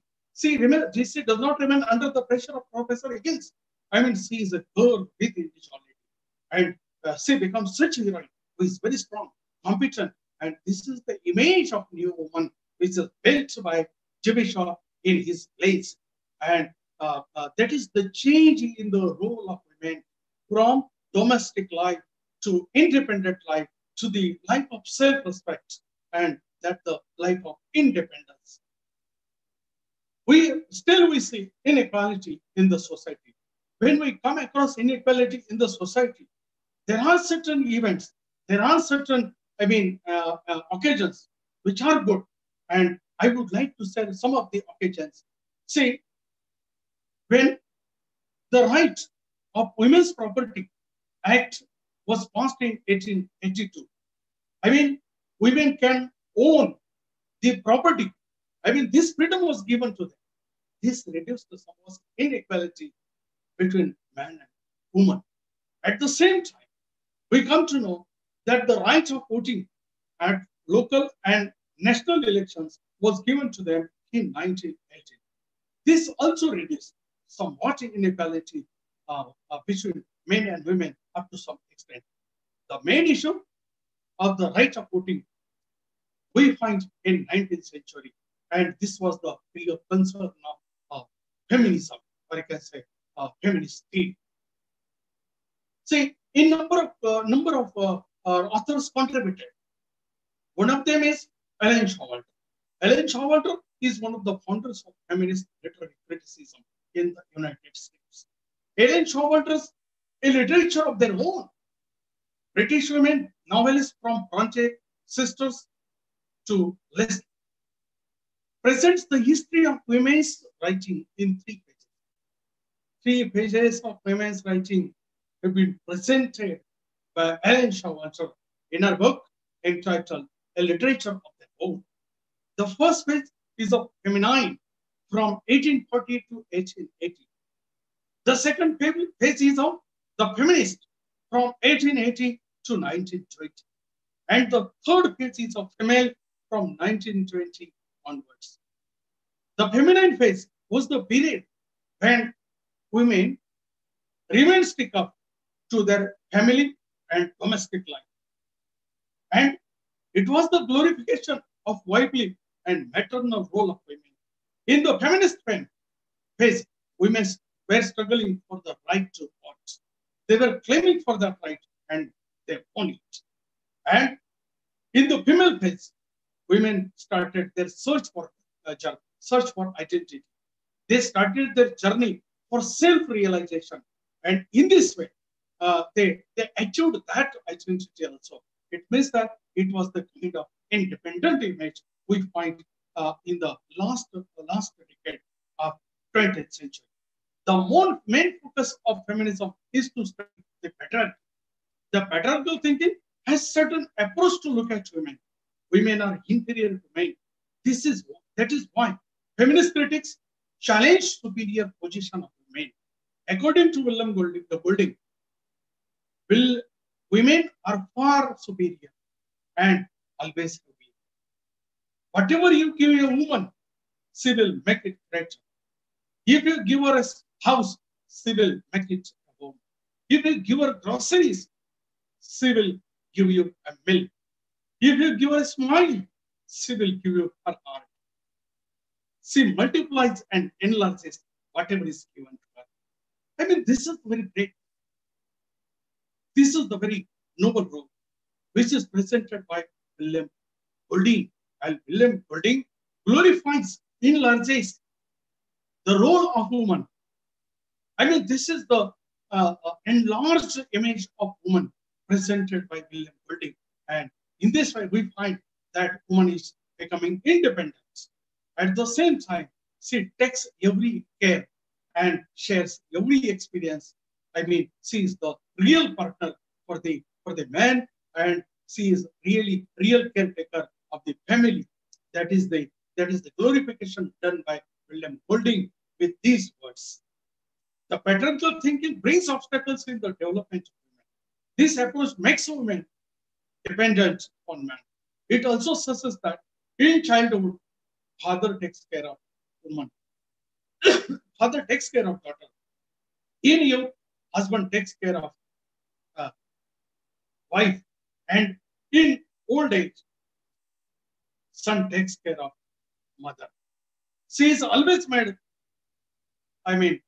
she is always made silent. And silencing is done as long as she becomes silent. Shyness is inculcated since childhood. Shyness is imposed upon her in her childhood. At every moment, she is made aware that she is a girl. And she has to observe the limits. Much favor is done to son and not to daughter. We know that when the boy child, male child is born, the first grade sweet is distributed, that is peda. And when the female child is born, the second grade sweet, that is jalebi, is distributed. This itself suggests discrimination between girl and boy, between male and female children. This discrimination starts from the birth itself. This is not good. When let it be male or female child, but peda is to be distributed. The first grade sweet will establish equality. And in this way, we find that this discrimination prevails and continues. Domestic violence is the common fate of women.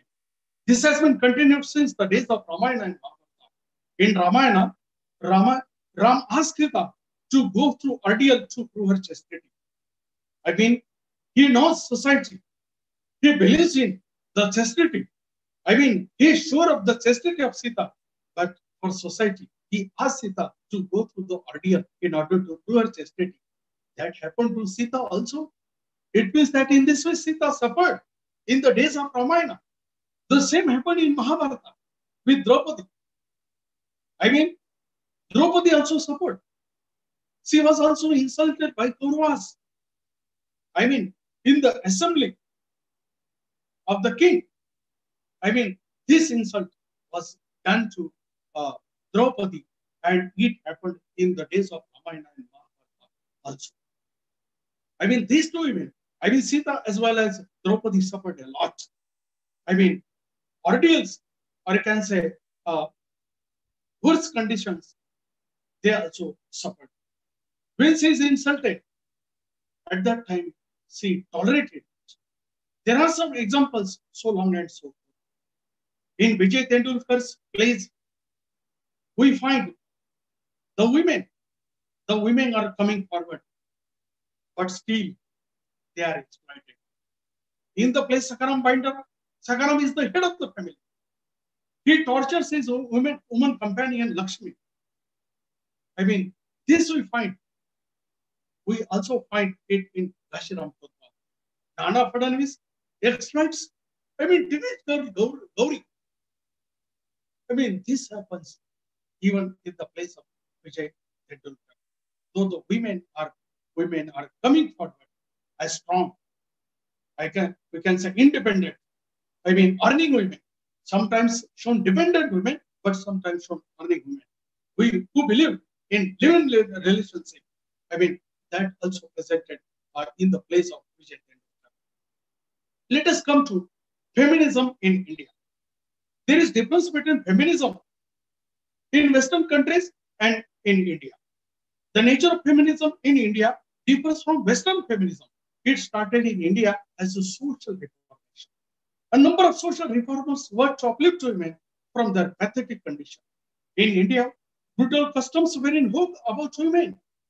Indian feminism opposes the long-standing traditions and rituals. The social workers eradicated such customs for the betterment, for the better life of women. Rajaram Mohan Rai was a great social worker and maker of modern. He stopped the inhuman practice of sati, which was which was a great injustice to her as an individual. The woman was thrown in the funeral pyre. I mean, very cruel custom. And this custom was stopped by Rajaram. I mean, he suffered a lot, but he stopped that custom and he succeeded in it.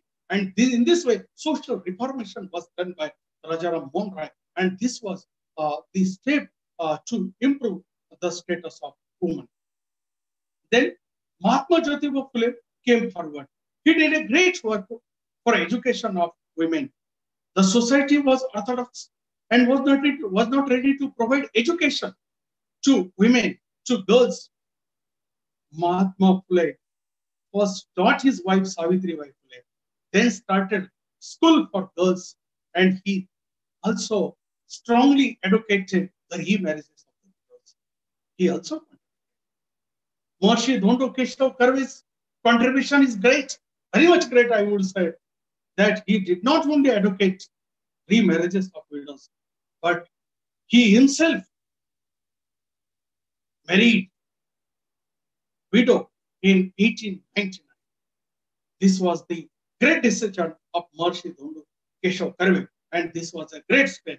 And this was the initiation for the remarriages of the widows. Tarabai Shinde's contribution cannot be neglected. She was considered as the first Indian feminist who fought against conventional patriarchy and caste system. Her famous book is Stree Purush Tulna. This was feminism in Western and Indian context. I mean, a number of social reformers tried their level best to uplift women and to improve the condition of women, and they succeeded.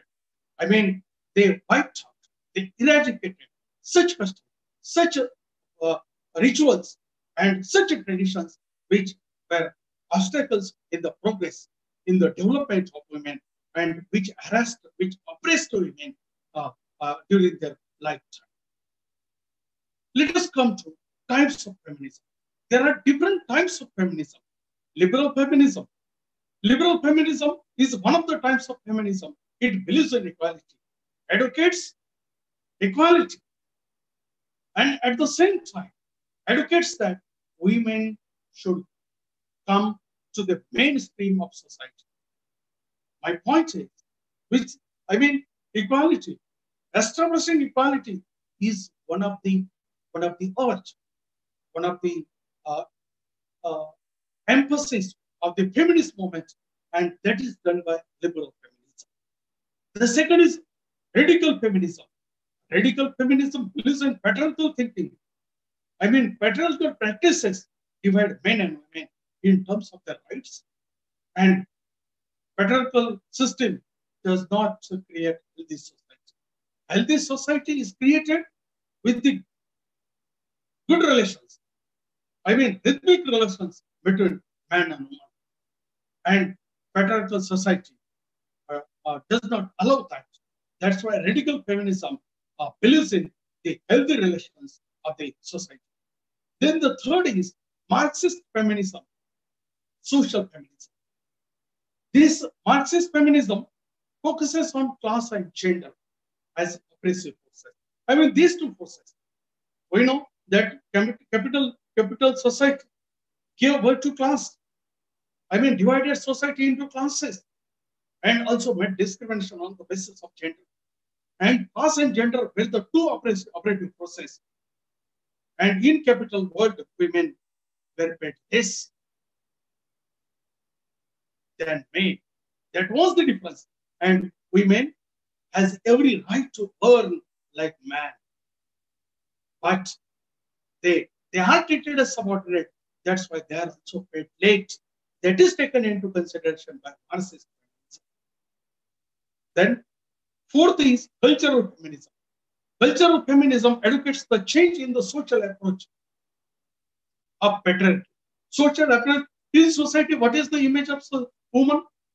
I mean, how the image of woman can be changed, how she can be presented. As we know that literature is the reflection of life.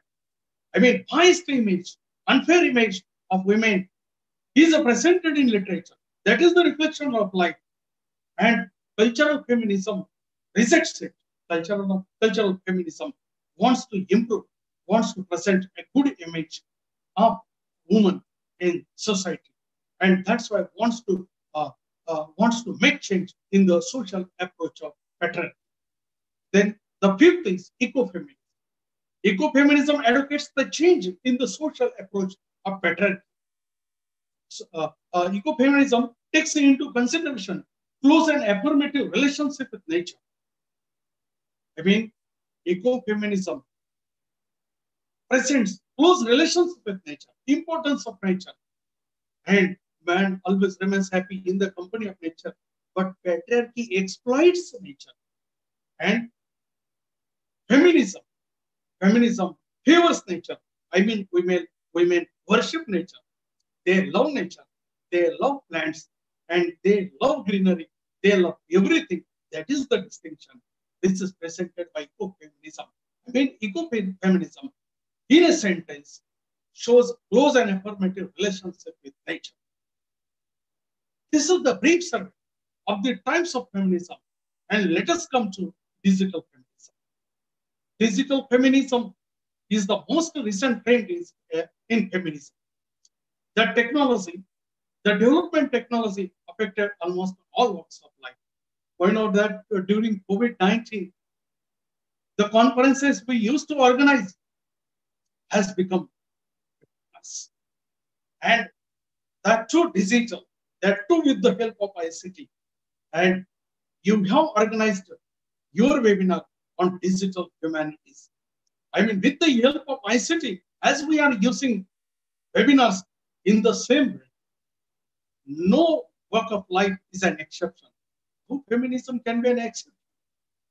I mean, the development of technology has affected feminism also. And feminism has turned into digital feminism. Feminism is deeply influenced by technological development. The 21st century, digital century offered many digital platforms to women to express their thoughts and feelings. Results of this, many women have been using technological mediums for expressing their repressed thoughts and feelings. Digital media has become a tool for feminist practices. Now the smartphone is a weapon for feminist practices. Previously it was pen. We know that previously pen was used. I mean, with the help of pen and paper, the authors expressed, or can say presented the women of the image of women in their literature.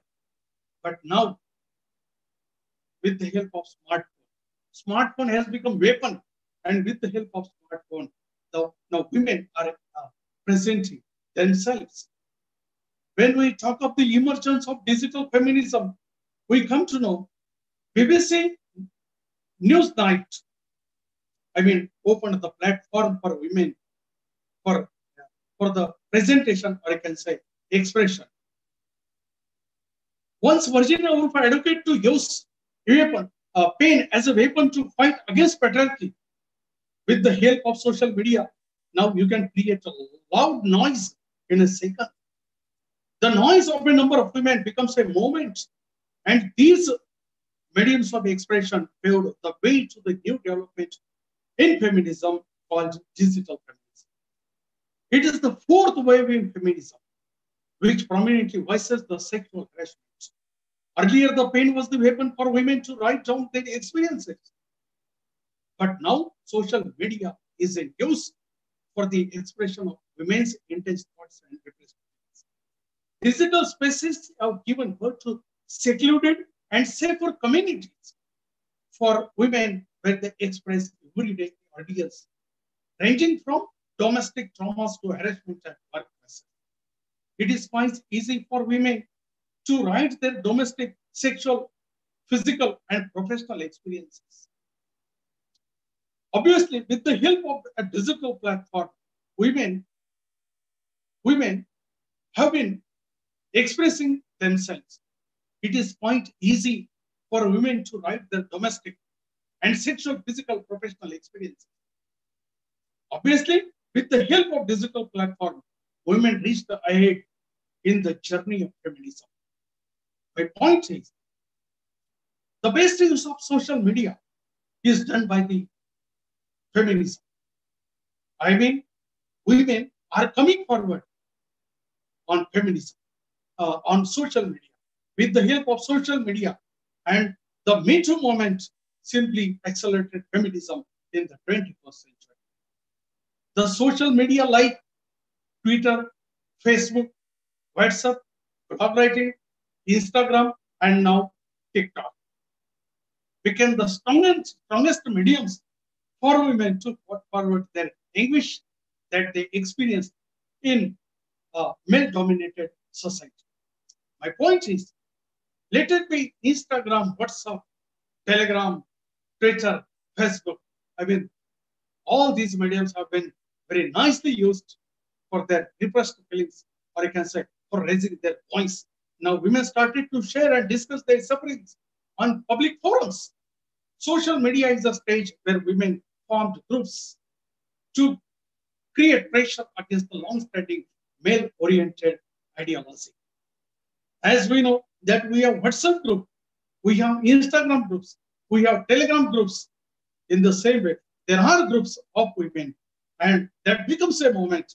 And in a moment or in a second, they reach to the world. They reach to people. With the help of social media, women outburst their long silence. Social media helped women to change the patriarchal ideology that women are big followers of that sector. In India, digital media was strongly used in 2012 for the Nirbhaya case to protest against the rape of an innocent girl.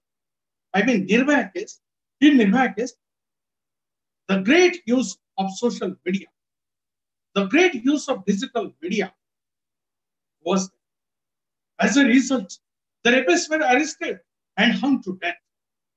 I mean, the second is the example, and that example is of Priyanka Reddy's rape case. When we talk of Priyanka Reddy's rape case, I mean, that case shook the entire country. She was raped and killed brutally, very cruelly. This case was very horrible, and immediately the people expressed that protest on social media. And due to that protest, I mean, a kind of atmosphere changed in India and demanded justice, wanted to establish justice. And in this way, we find a number of movements have been created. There is also one more example. The activists created awareness against the Article 377 of IPC. As a result, the Supreme Court passed a historic resolution, and the resolution said women's free to some extent within patriarchal society. Women used social media to discuss and share their views related to the resolutions. In India, women started to use Me Too movement to voice their past sexual harassment. Me Too movement, we know, was a popular movement before some days. A woman has, at everywhere, she has been suffering from domestic and sexual violence. However, she has been suffering from such type of violence. However, bearing all these difficulties, she started to work outside their houses in the last decade of 20th century. The media and the film industry are the fields where women lived their everlasting impressions. They created their impressions. They became famous. They become popular. But this success came to their way with a lot of troubles, especially sexual harassment that they have met almost a decade. This Me Too movement revealed that many celebrities involved in sexual harassment cases. Many people commented on the women had to voice the anguish at that time when they were sexually harassed. But had they stood against the harassment, they would have lost their jobs, and hence women had preferred to stay silent. They remained silent They could not raise their voice. And in this way, we come to know that they suffered agonies, ordeals, though they were successful. They can easily voice their agony through movements like Me Too in the development of feminism. Feminism started for claiming equal rights between the sexes, and now it is to the using of technology to propagandize their injustice. Once there was a time when women remained silent throughout their life on the subject of sex. The silence was the rule for them.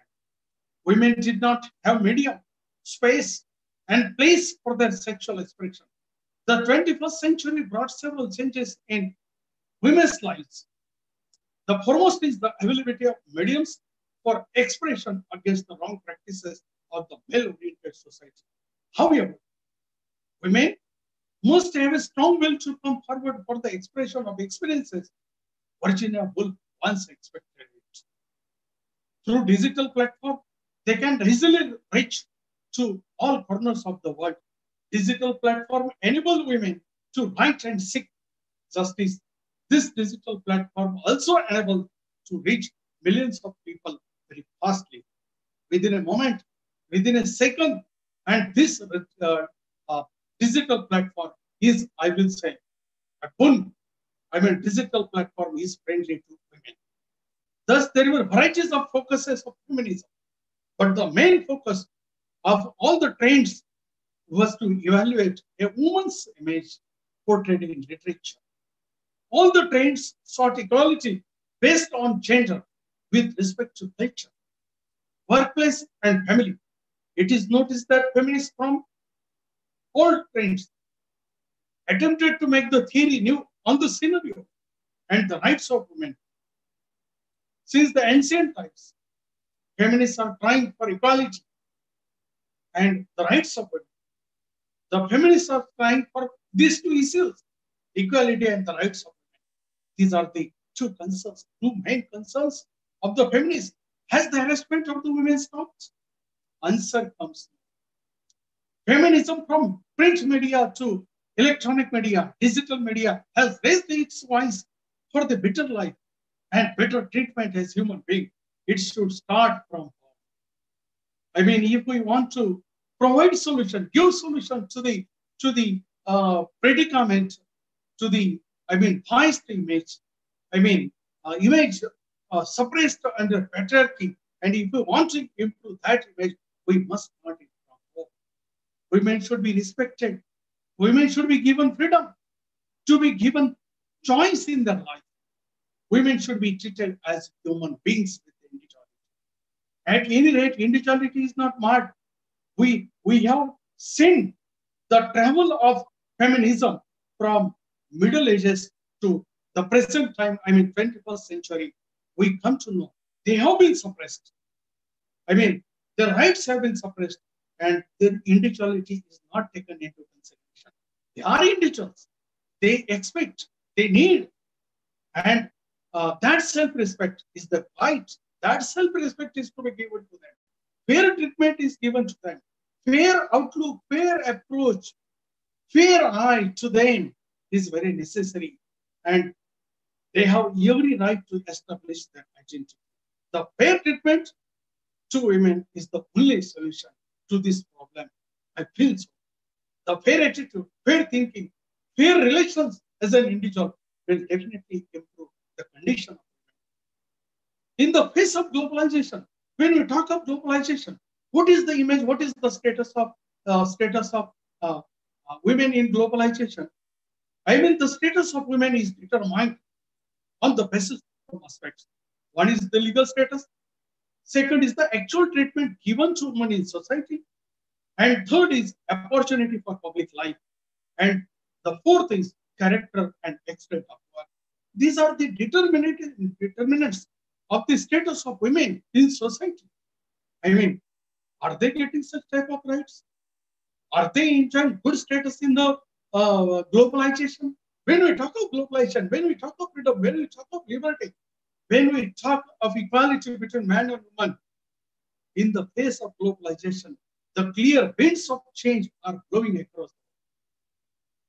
I see the clear wind is blowing across the world, and that of change in the status.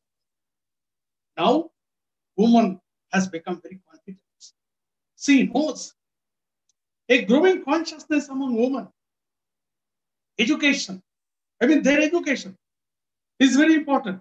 And they have taken education, that too higher education, that too post-higher education. They have done doctorates. They are no engineers. They are no pilots. They are what not. They have done all that with the help of their education. At the same time, in them, a kind of awareness about their inferior status is also there. Increasing confidence. Constantly, a confidence is being increased by them. They themselves are coming forward. They themselves are building their images, and they are craving for their own identity. So, a growing consciousness among women, education, awareness of their inferior status, increasing confidence, and economic independence has led women to question, point against harsh social realities. My point is, now, in globalization, in this 21st century, woman is very strong. And such a type of image of woman is presented by R.K. Narayan. In that context, R.K. Narayan is a social reformist, I will say. When he presented image of woman, Rosie in The Kind, Savitri in the novel, Dark Room, we come to know that R.K. Narayan presented such type of image of the strong. That strong woman who has broken the shackles of domestic life, who has broken the shackles of family. She herself has come, and she is thinking of her own self. She is thinking for her own identity, and she is no more dependent upon man. She is not only interested in family life, she is also interested in her career. So women have broken all the cycles of family and domestic life. And now they also believe in a living relationship with man. And they are women of choice and have started journey of self-discovery, self-realization, self-identity. And this is the change of the status of women in 21st century, I will say, in the age of globalization. But I would like to say that when we talk of the journey of woman through this feminism, or you can say the literary theory of feminism, we come to know from big to strong. This is the journey. But I would like to share one thing, that the image changed from big to strong in Western as well as Eastern countries. But the image of the tribal woman is respected. Tribal woman is worshipped. Equal right is given to her. And even we come to know through this custom that dowry is given to bride, not to the groom. And dowry system is a curse. So, a good practice, despite feminism, the tribal community does not know feminism, but respecting, worshipping women, and giving right freedom, a right choice, right life, free life to women. And this is the community which does not know feminism, but enjoying, true relationship, genuine relationship as men and women. A genuine relationship, which is very much essential for healthy life, for healthy society. And that is maintained by even the tribe. Despite this, all those things, I want to make the one thing clear, that as the rights are essential to women, and the rights of voting, the rights of education, the right to speak, the right to share, the right to build their own image, almost all rights, the right to arm, almost all rights are to be given. They should enjoy, and that is their right also. They should enjoy, but at the same time, they should look after the family because they are the axis of the family. They are the backbone of the family, and without women, no family can survive. I mean, no home can be happy, and no delicious food can be served, and no happiness can be gained. And that's why the role of the woman is very much significant. And that role is to be maintained. I mean, enjoying almost all happiness and enjoying almost all life, she should take care of the family, and she should be the, I mean, a good partner of, I mean, woman should be the good partner of man for a healthy society. I mean, this we should say in the wake of globalization about the status of women. Sir, Principal Dr. Sonone sir, you have organized a very wonderful conference, and that too on digital humanities.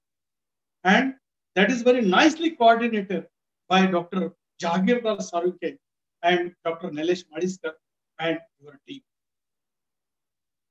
I mean, in the wake of COVID-19, we are becoming digital. We are very fast with technology, and with the help of technology, with the Zoom app, sir, you have really used technology. You have really made use of ICT, and with the help of ICT, you have organized such a wonderful conference, that too on digital humanities. Sir, organizing conference, and that too online conference, that too e-conference, that too webinar is not a joke for Healy College, and that too small college in a remote area. And you have organized it, and you have made it very successful. So I congratulate Principal Dr. P.S. Sonone sir, the management, and especially Dr. Jagirdar Saruke, Dr. Nilesh Madiskar, teaching and non-teaching staff of the college, and the team who are behind this webinar. Sir, once again, I congratulate you, and I thank the participants for giving me patient listening. And I thank you, sir. Once again, thank you for giving me an opportunity to deliver a lecture in this national webinar. Sir, thank you. Thank you, sir. Thank you. Thank you, sir. I was really spellbounded with your beautiful words. You have presented the development of feminism from since the Chaucerian age to postmodern era, and how digital things can be a weapon for the protection of the women. That also you have nicely narrated there. Indian feminism, which is a part of Indian history, that also been presented very nicely, sir. Really, the phases of feminism are really portrayed very nicely by you. On the behalf of one participant, Elizar Anazar, there is one question, sir.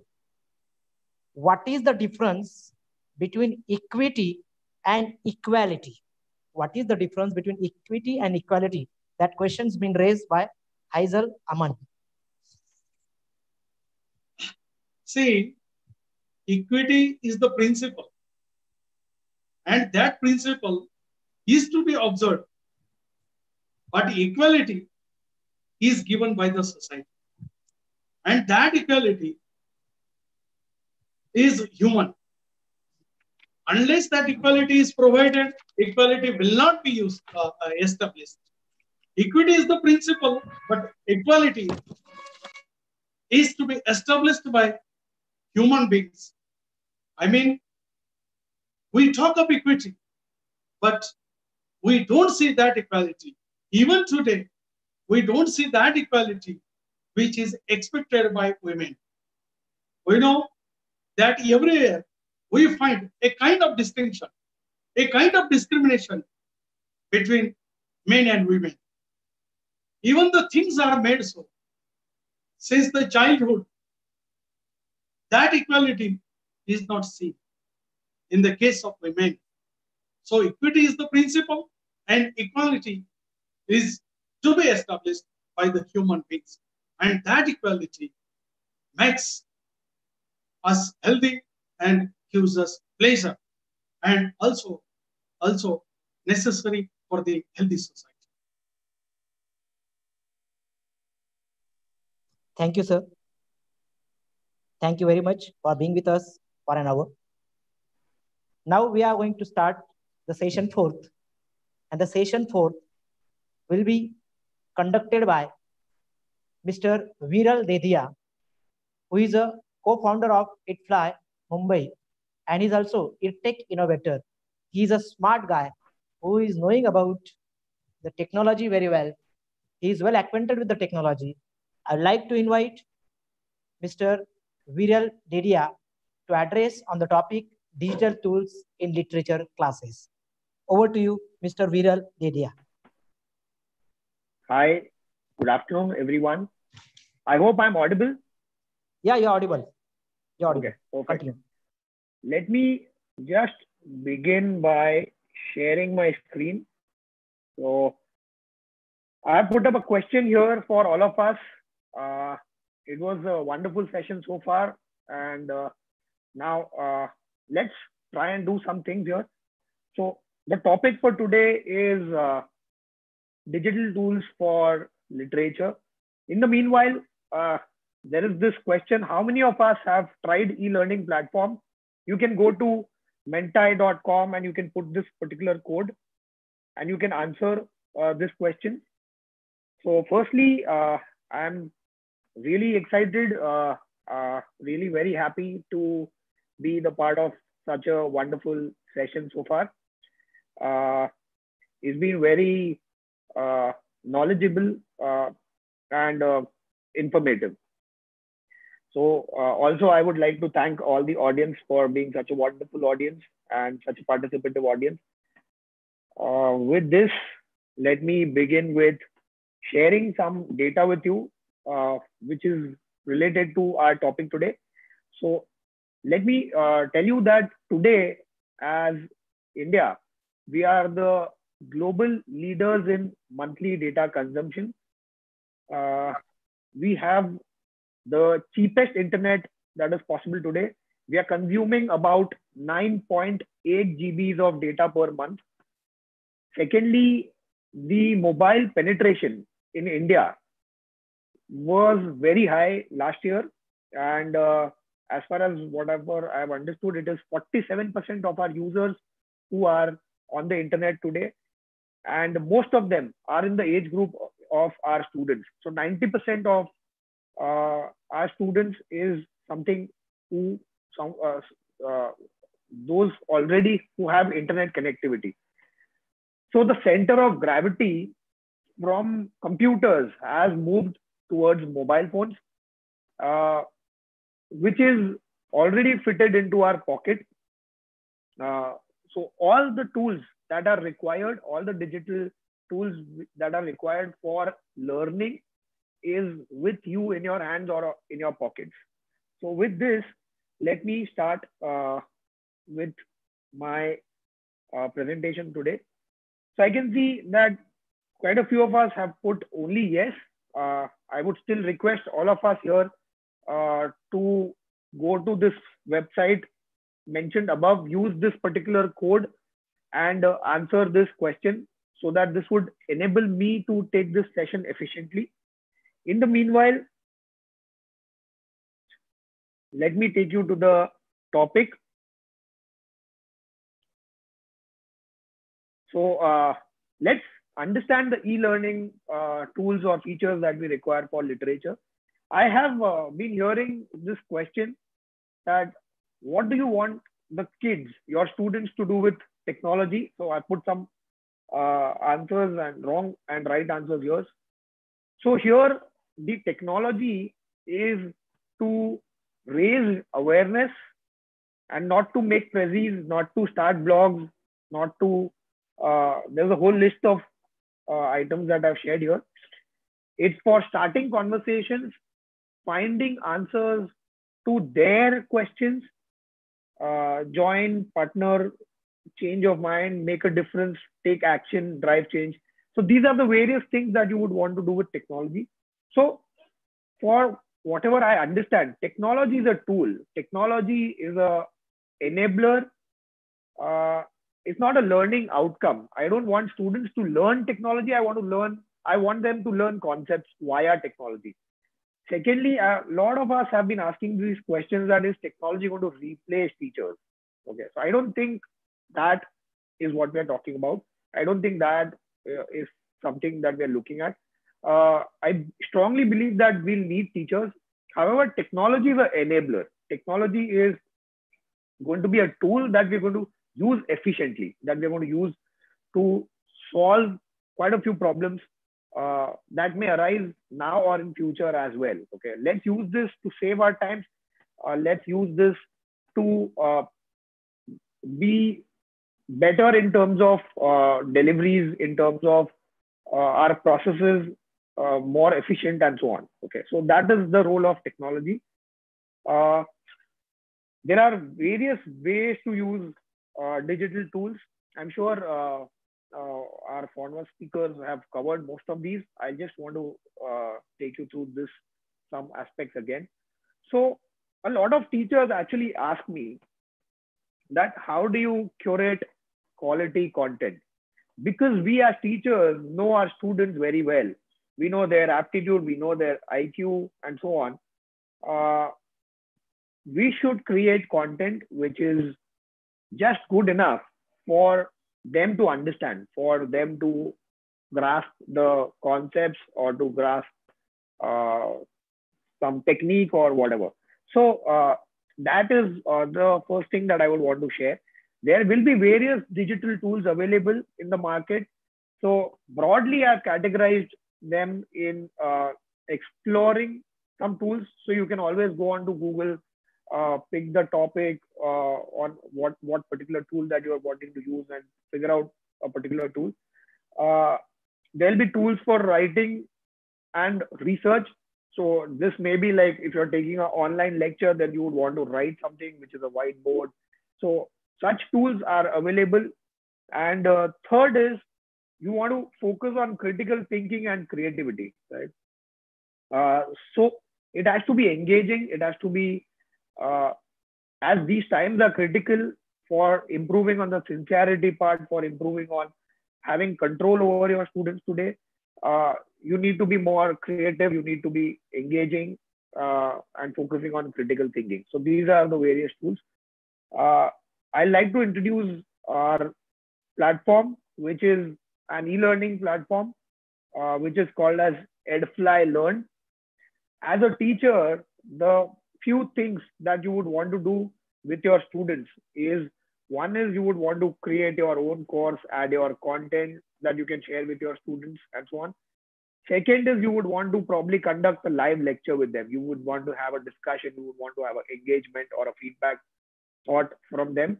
So this is the second thing, scheduling a lecture. The third thing is you would want to probably communicate with them. You will want to engage with them. So let's say if a student hasn't understood a concept, he should be able to write back to you. He should be able to question you.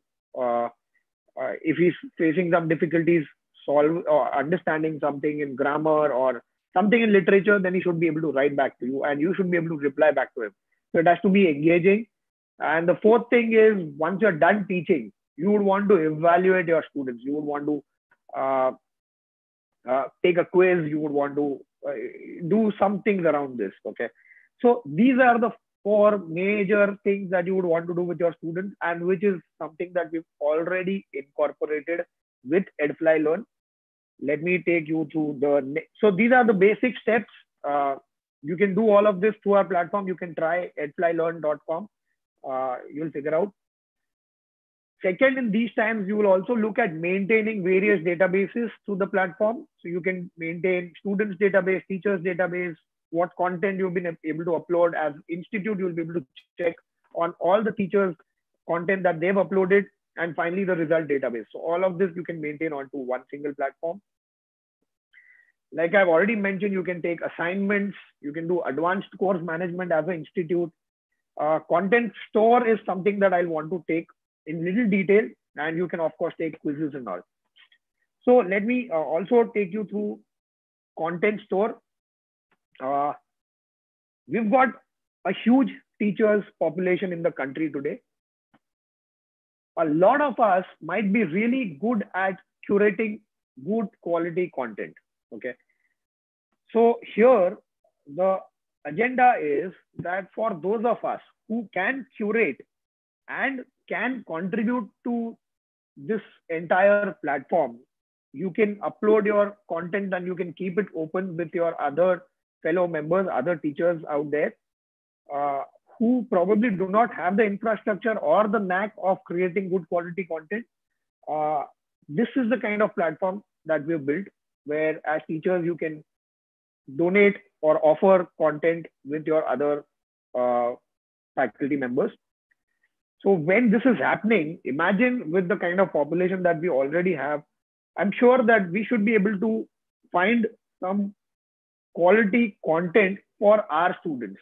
We should be able to find all quality content which is relevant with our students. I don't feel that one particular content is going to be generic and going to be applicable for all our students. So this as a tool is something which is very important.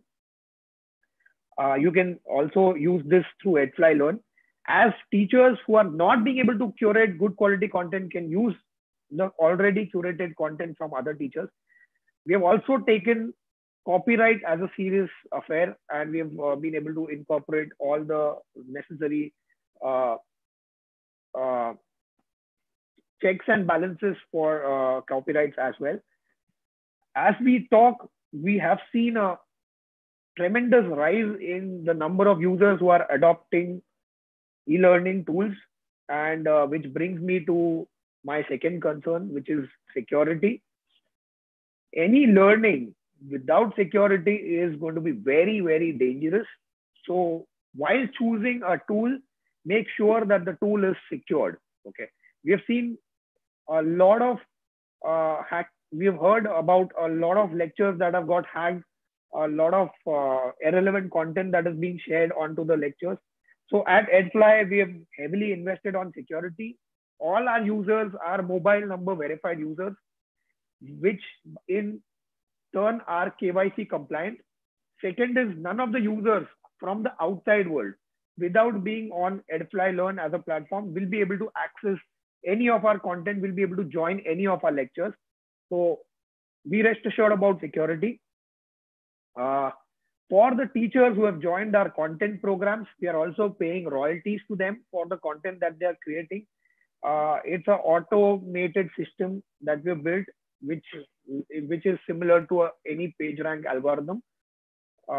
If your content is downloaded more, you will be rewarded more. It's that kind of a system.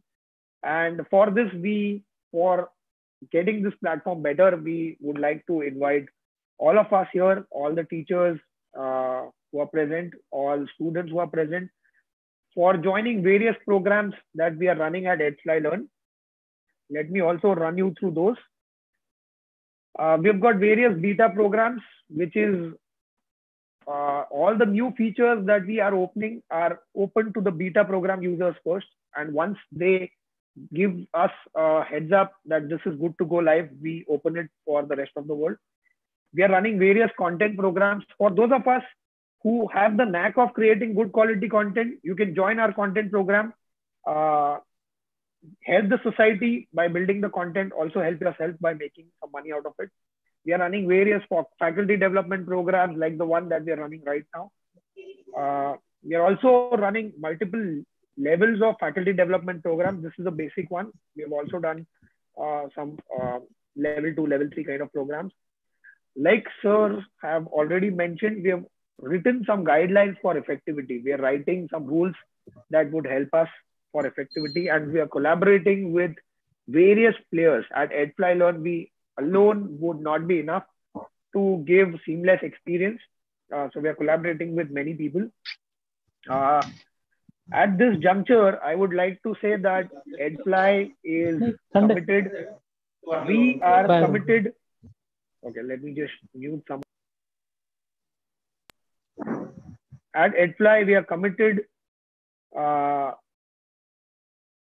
and I am personally committed to giving all of us with a platform that we can rely on. The teams are working really hard to getting all the pieces together for effective learning. Okay. With this, thanks a lot. We are also into only education technology space. These are the various services that we are offering. For some of us who would want to go live in these situations as well, we'll be more than happy to help. So with this, I would thank you all for being such a wonderful audience. I would thank the organizers, the college, for giving us this opportunity to host this platform for all of us here. So thanks a lot again. Over to you, sir. Thank you, sir. You have nicely explained about how the digital tools are important for teaching literature classes, how the digital world is useful for the students nowadays. It's a need of an hour and we have to use that one. Thank you, sir. Thanks a lot for joining with us. Now, thank you. Now we are moving toward the last, but not the least session, and that's valedictory remarks. That would be made by Dr. Shashank Mane. Dr. Shashank Mane is a student of Savitribai Phule, Pune University. He received the prestigious DAT scholarship from the German government in 2005 for his MPhil research. I would like to tell you that he was invited as a visiting faculty in the theater studies at Freie University, Berlin. He completed his PGCT and PGDT diploma courses from EFL or IFLU University, Hyderabad. I'd like to tell you that he also completed his PhD from Savitribai Phule, Pune University in the year 2016. Several research papers he has published in the national and international conferences as well as seminars. His area of interest are especially translation and adaptation studies, short stories, and drama. He's a master of drama. I'd like to invite Mr. Dr. Shashank Mane, sir, to express his valedictory remark. Dr. Shashank Mane, over to you. Hello, sir. Can you hear me? Am I audible? Yeah, you're audible, sir. Continue. Okay. Principal Dr. Soravane, sir. President Dr. Ajinkya Desle, sir. The Registrar of Kavitri Bahinabai Chaudhary National Chaudhary North Marathwada University. Dr. Nilesh, sir. Fellow speakers and dear viewers. Good afternoon to one and all. We are moving towards the end of the conference and I am here for the valedictory session. In my talk, I shall briefly speak about digital humanities and its relevance in the present time. I shall also touch upon the relationship between digital humanities and theater studies, and finally the digital archiving, which is crucial in digital humanities. I have been given 10 to 15 minutes and I shall try to be as brief as possible. Digital humanities is the most suitable theme for a conference at present. Just take a look at how efficiently the people in humanities use digital technology these days. Due to the corona epidemic, there is a need to use technology for academic purposes. Thus, YouTube lectures, Zoom meetings, and webinars have especially become famous and useful currently. In our everyday tasks, we constantly find ourselves negotiating technology.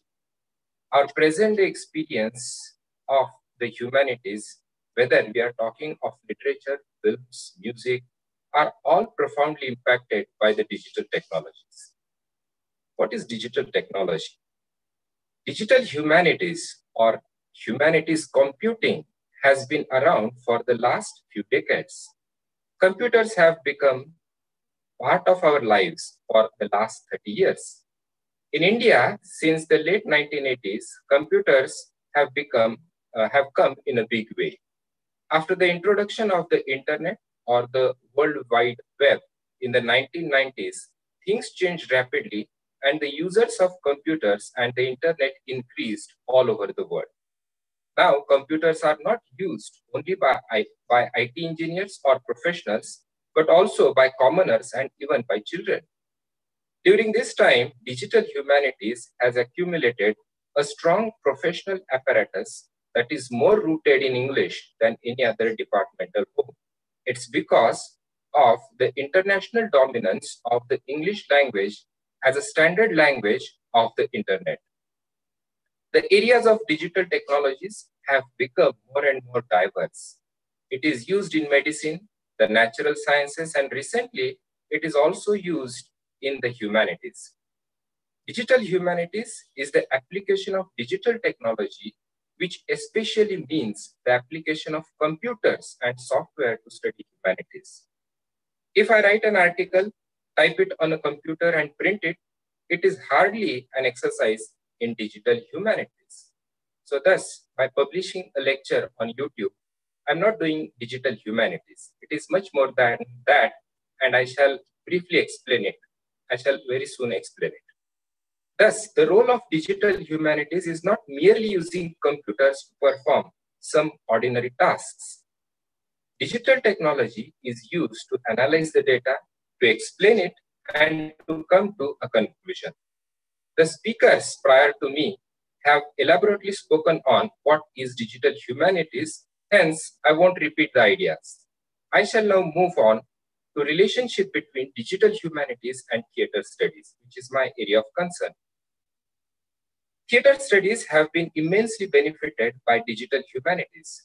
The first international theater conference was held in Paris in 1900, where critics, drama teachers, and actors gathered to discuss current issues in the field of performative arts, the latest developments in stage technology, and a few regulations, among other things.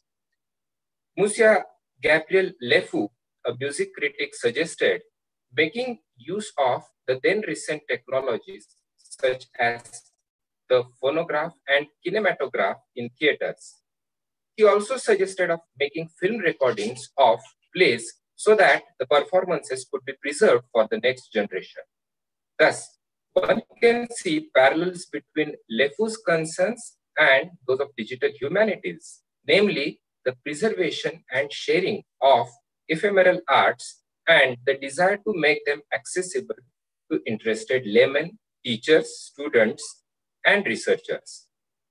Nowadays, digitizing performances have become a norm. Recently, during the lockdown, the Globe Theatre and the National Theatre in England showed performances of plays on YouTube, which enabled thousands of viewers all over the world to watch them, which otherwise they could not have watched. Thus, the technology has proved to be a boon to the humanities. The use of digital sounds, lights, and computerized graphics on the stage have made the performances more interesting. Another important concern in digital humanities is digital archiving. Digital archiving is an important branch of digital humanities. In recent times, on one hand, there has been a growth of electronic reading via Kindle, iPad, and other instruments. On the other hand, there has been a vast expansion in text digitization, like the Project Gutenberg and Google Books. A scholar like Franco Moretti has taken up data mining and visualization for the distance reading of multiple books at the same time. Digital archiving is a process of making digital copies for access and conservation of rare texts. Digital archiving has many benefits. It lets us access material and texts which otherwise we cannot obtain. It conserves endangered material and allows refinements in the original. What does it imply to have a digital copy of a text or of an artifact? It renders to an original artifact. It looks like the original and gives a feeling of handling the original. It is a copy in the absence of the real thing. We all know the painting of Mona Lisa, but how many of us have seen the original painting? Very few of us. We have seen the photograph of the original. Thus, digital archiving is highly useful to the people who do not have access to the original. But these are external or superficial applications of technology to humanities.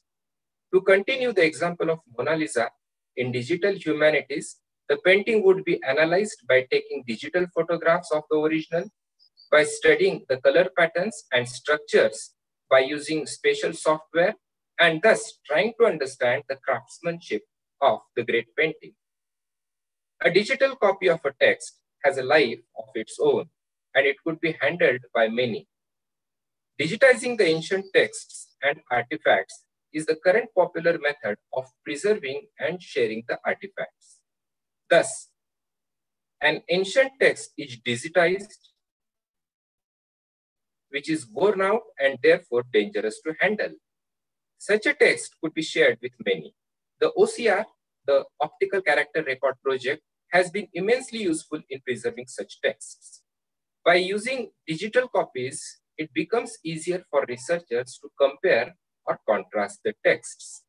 This kind of technology is especially useful to study Elizabethan texts, particularly the Shakespearean plays.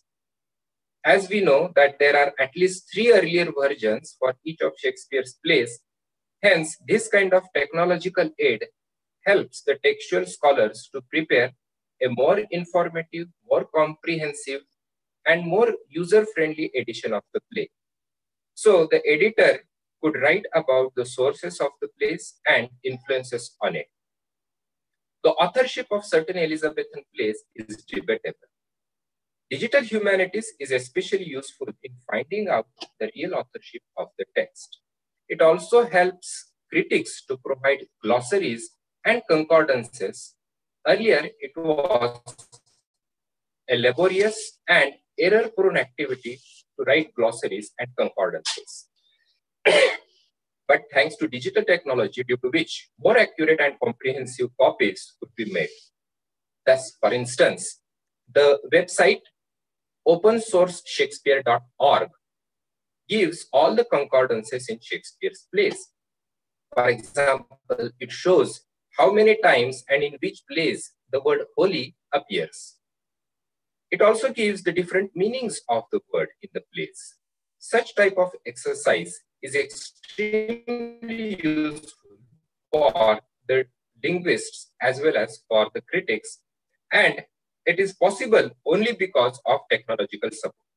Digital humanities thus mathematically compute types of data and types of data that we commonly observe in an impressionistic way. Digital humanities has also seen a rise due to the neoliberal economic turn and its impact on the public universities. As state funding declines, tuition and other fees and educational costs rise, endowments and private financial aid to public educational institutions also come down, and as full-time faculty are increasingly replaced by differentially waged staff, often part-timers, guest faculty, etc., students, research scholars, younger faculty have come together to use digital humanities as a conscious tool. Recording talks, presenting papers in absentia while digital instruments, using blogs for self-publication, the emergence of sites like academia.edu, where scholars can publish and exchange opinions and download others' writings, have taken great strides forward in the last decade. Thus, I have briefly touched upon the relevance or benefits of digital humanities, its innovative features, and the underlying scholarly interests and desires within the humanities. We are in the midst of a change of working modes in the humanities, but we can build on skills and professional expertise that we are trained in. Digital technology supplies the demands of researchers in the form of research tools, data sharing, crowdsourcing, distant reading, relational queries, annotations, and public scholarships. At the same time, these tools and possibilities make us reconsider our methodologies in research and the archiving of our ephemeral objects of study. Digital humanities can facilitate the creation of knowledge and the building up of new communities. There is a great need for collaborative research where professionals in technology and humanities could assist one another. I close here with a well-known quotation from Bernard Shaw. I quote, "If you have an apple and I have an apple, and we exchange these apples, then you and I will each have one apple. But if you have an idea and I have an idea, and we exchange these ideas, then each of us will have two ideas," unquote.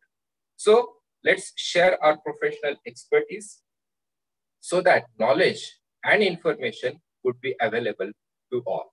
I thank you. I thank all the organizers for inviting me for this valedictory address. It has been a great learning experience for me to speak at the national webinar. Thank you very much, sir. Now over to Dr. Nilesh, sir. Okay, thank you, sir. Thanks a lot. You have really expressed your valedictory remark. Very nicely you have presented. Now the last part of this session is this conference is remain. That is the vote of thanks. I would like to invite my colleague, HOD of English Department, Dr. Jagidar Savanki, sir, to propose vote of thanks. Over to Dr. Savanki. Thank you, Dr. Nilesh Maiskar, sir. First of all, I humbly request to all the participants to fill up the feedback questionnaire link at the evening. Without submitting that, you will not get the e-certificate. So please consider my request. Sir, it gives me immense pleasure to express my vote of thanks to the inaugurator, Honorable Registrar of Kavitri Bahinabai Chaudhary, North Maharashtra University, Jalgaon, Professor Dr. B.V. Pawar, for his valuable contribution on this occasion. I heartily express my vote of thanks to the chairperson, respected Dr. Ajinkya Desle, for his valuable presidential remarks. I cordially record my deep sense of gratitude to the renowned resource persons, respected Dr. Suvarna Shinde, respected Dr. A.P. Khairnar, sir, respected Dr. Divyesh Kumar Bhatt, and respected Viral Dediya for their invaluable contribution. I would like to express my sincere thanks to motherly figure, respected Dr. Mangalatai Desle, respected Brunaltai Desle, and the head of the institution, respected Dr. P.S. Sonone, for their moral support and sound motivation. Finally, I would like to express my sincere thanks to Dr. Shashank Mane for his valedictory remarks, and also express my special vote of thanks to respected Manisha Thakur, ma'am, Viral Dediya sir, and Kushal Thakkar sir for their incredible support. I would like to express special thanks to my friend Dr. Dhaneshwar Chauhan and all the participants across the world, across the country, and teaching and non-teaching staff of my college. Once again, I heartily thanks to all of you. Thank you very much. Your contribution is behind this grand success of the seminar. Thank you very much.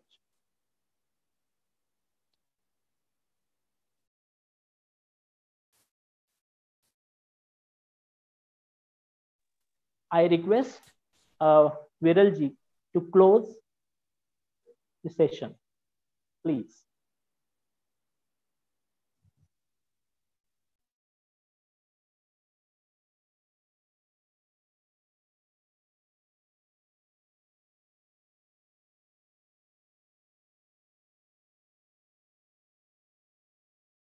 Hello, yes sir. विरल जी, Yes sir. Please close the session. Sir मैंने live stream बंद कर दिया है. हाँ, okay sir, okay. मतलब live नहीं हो रहा है अभी ये.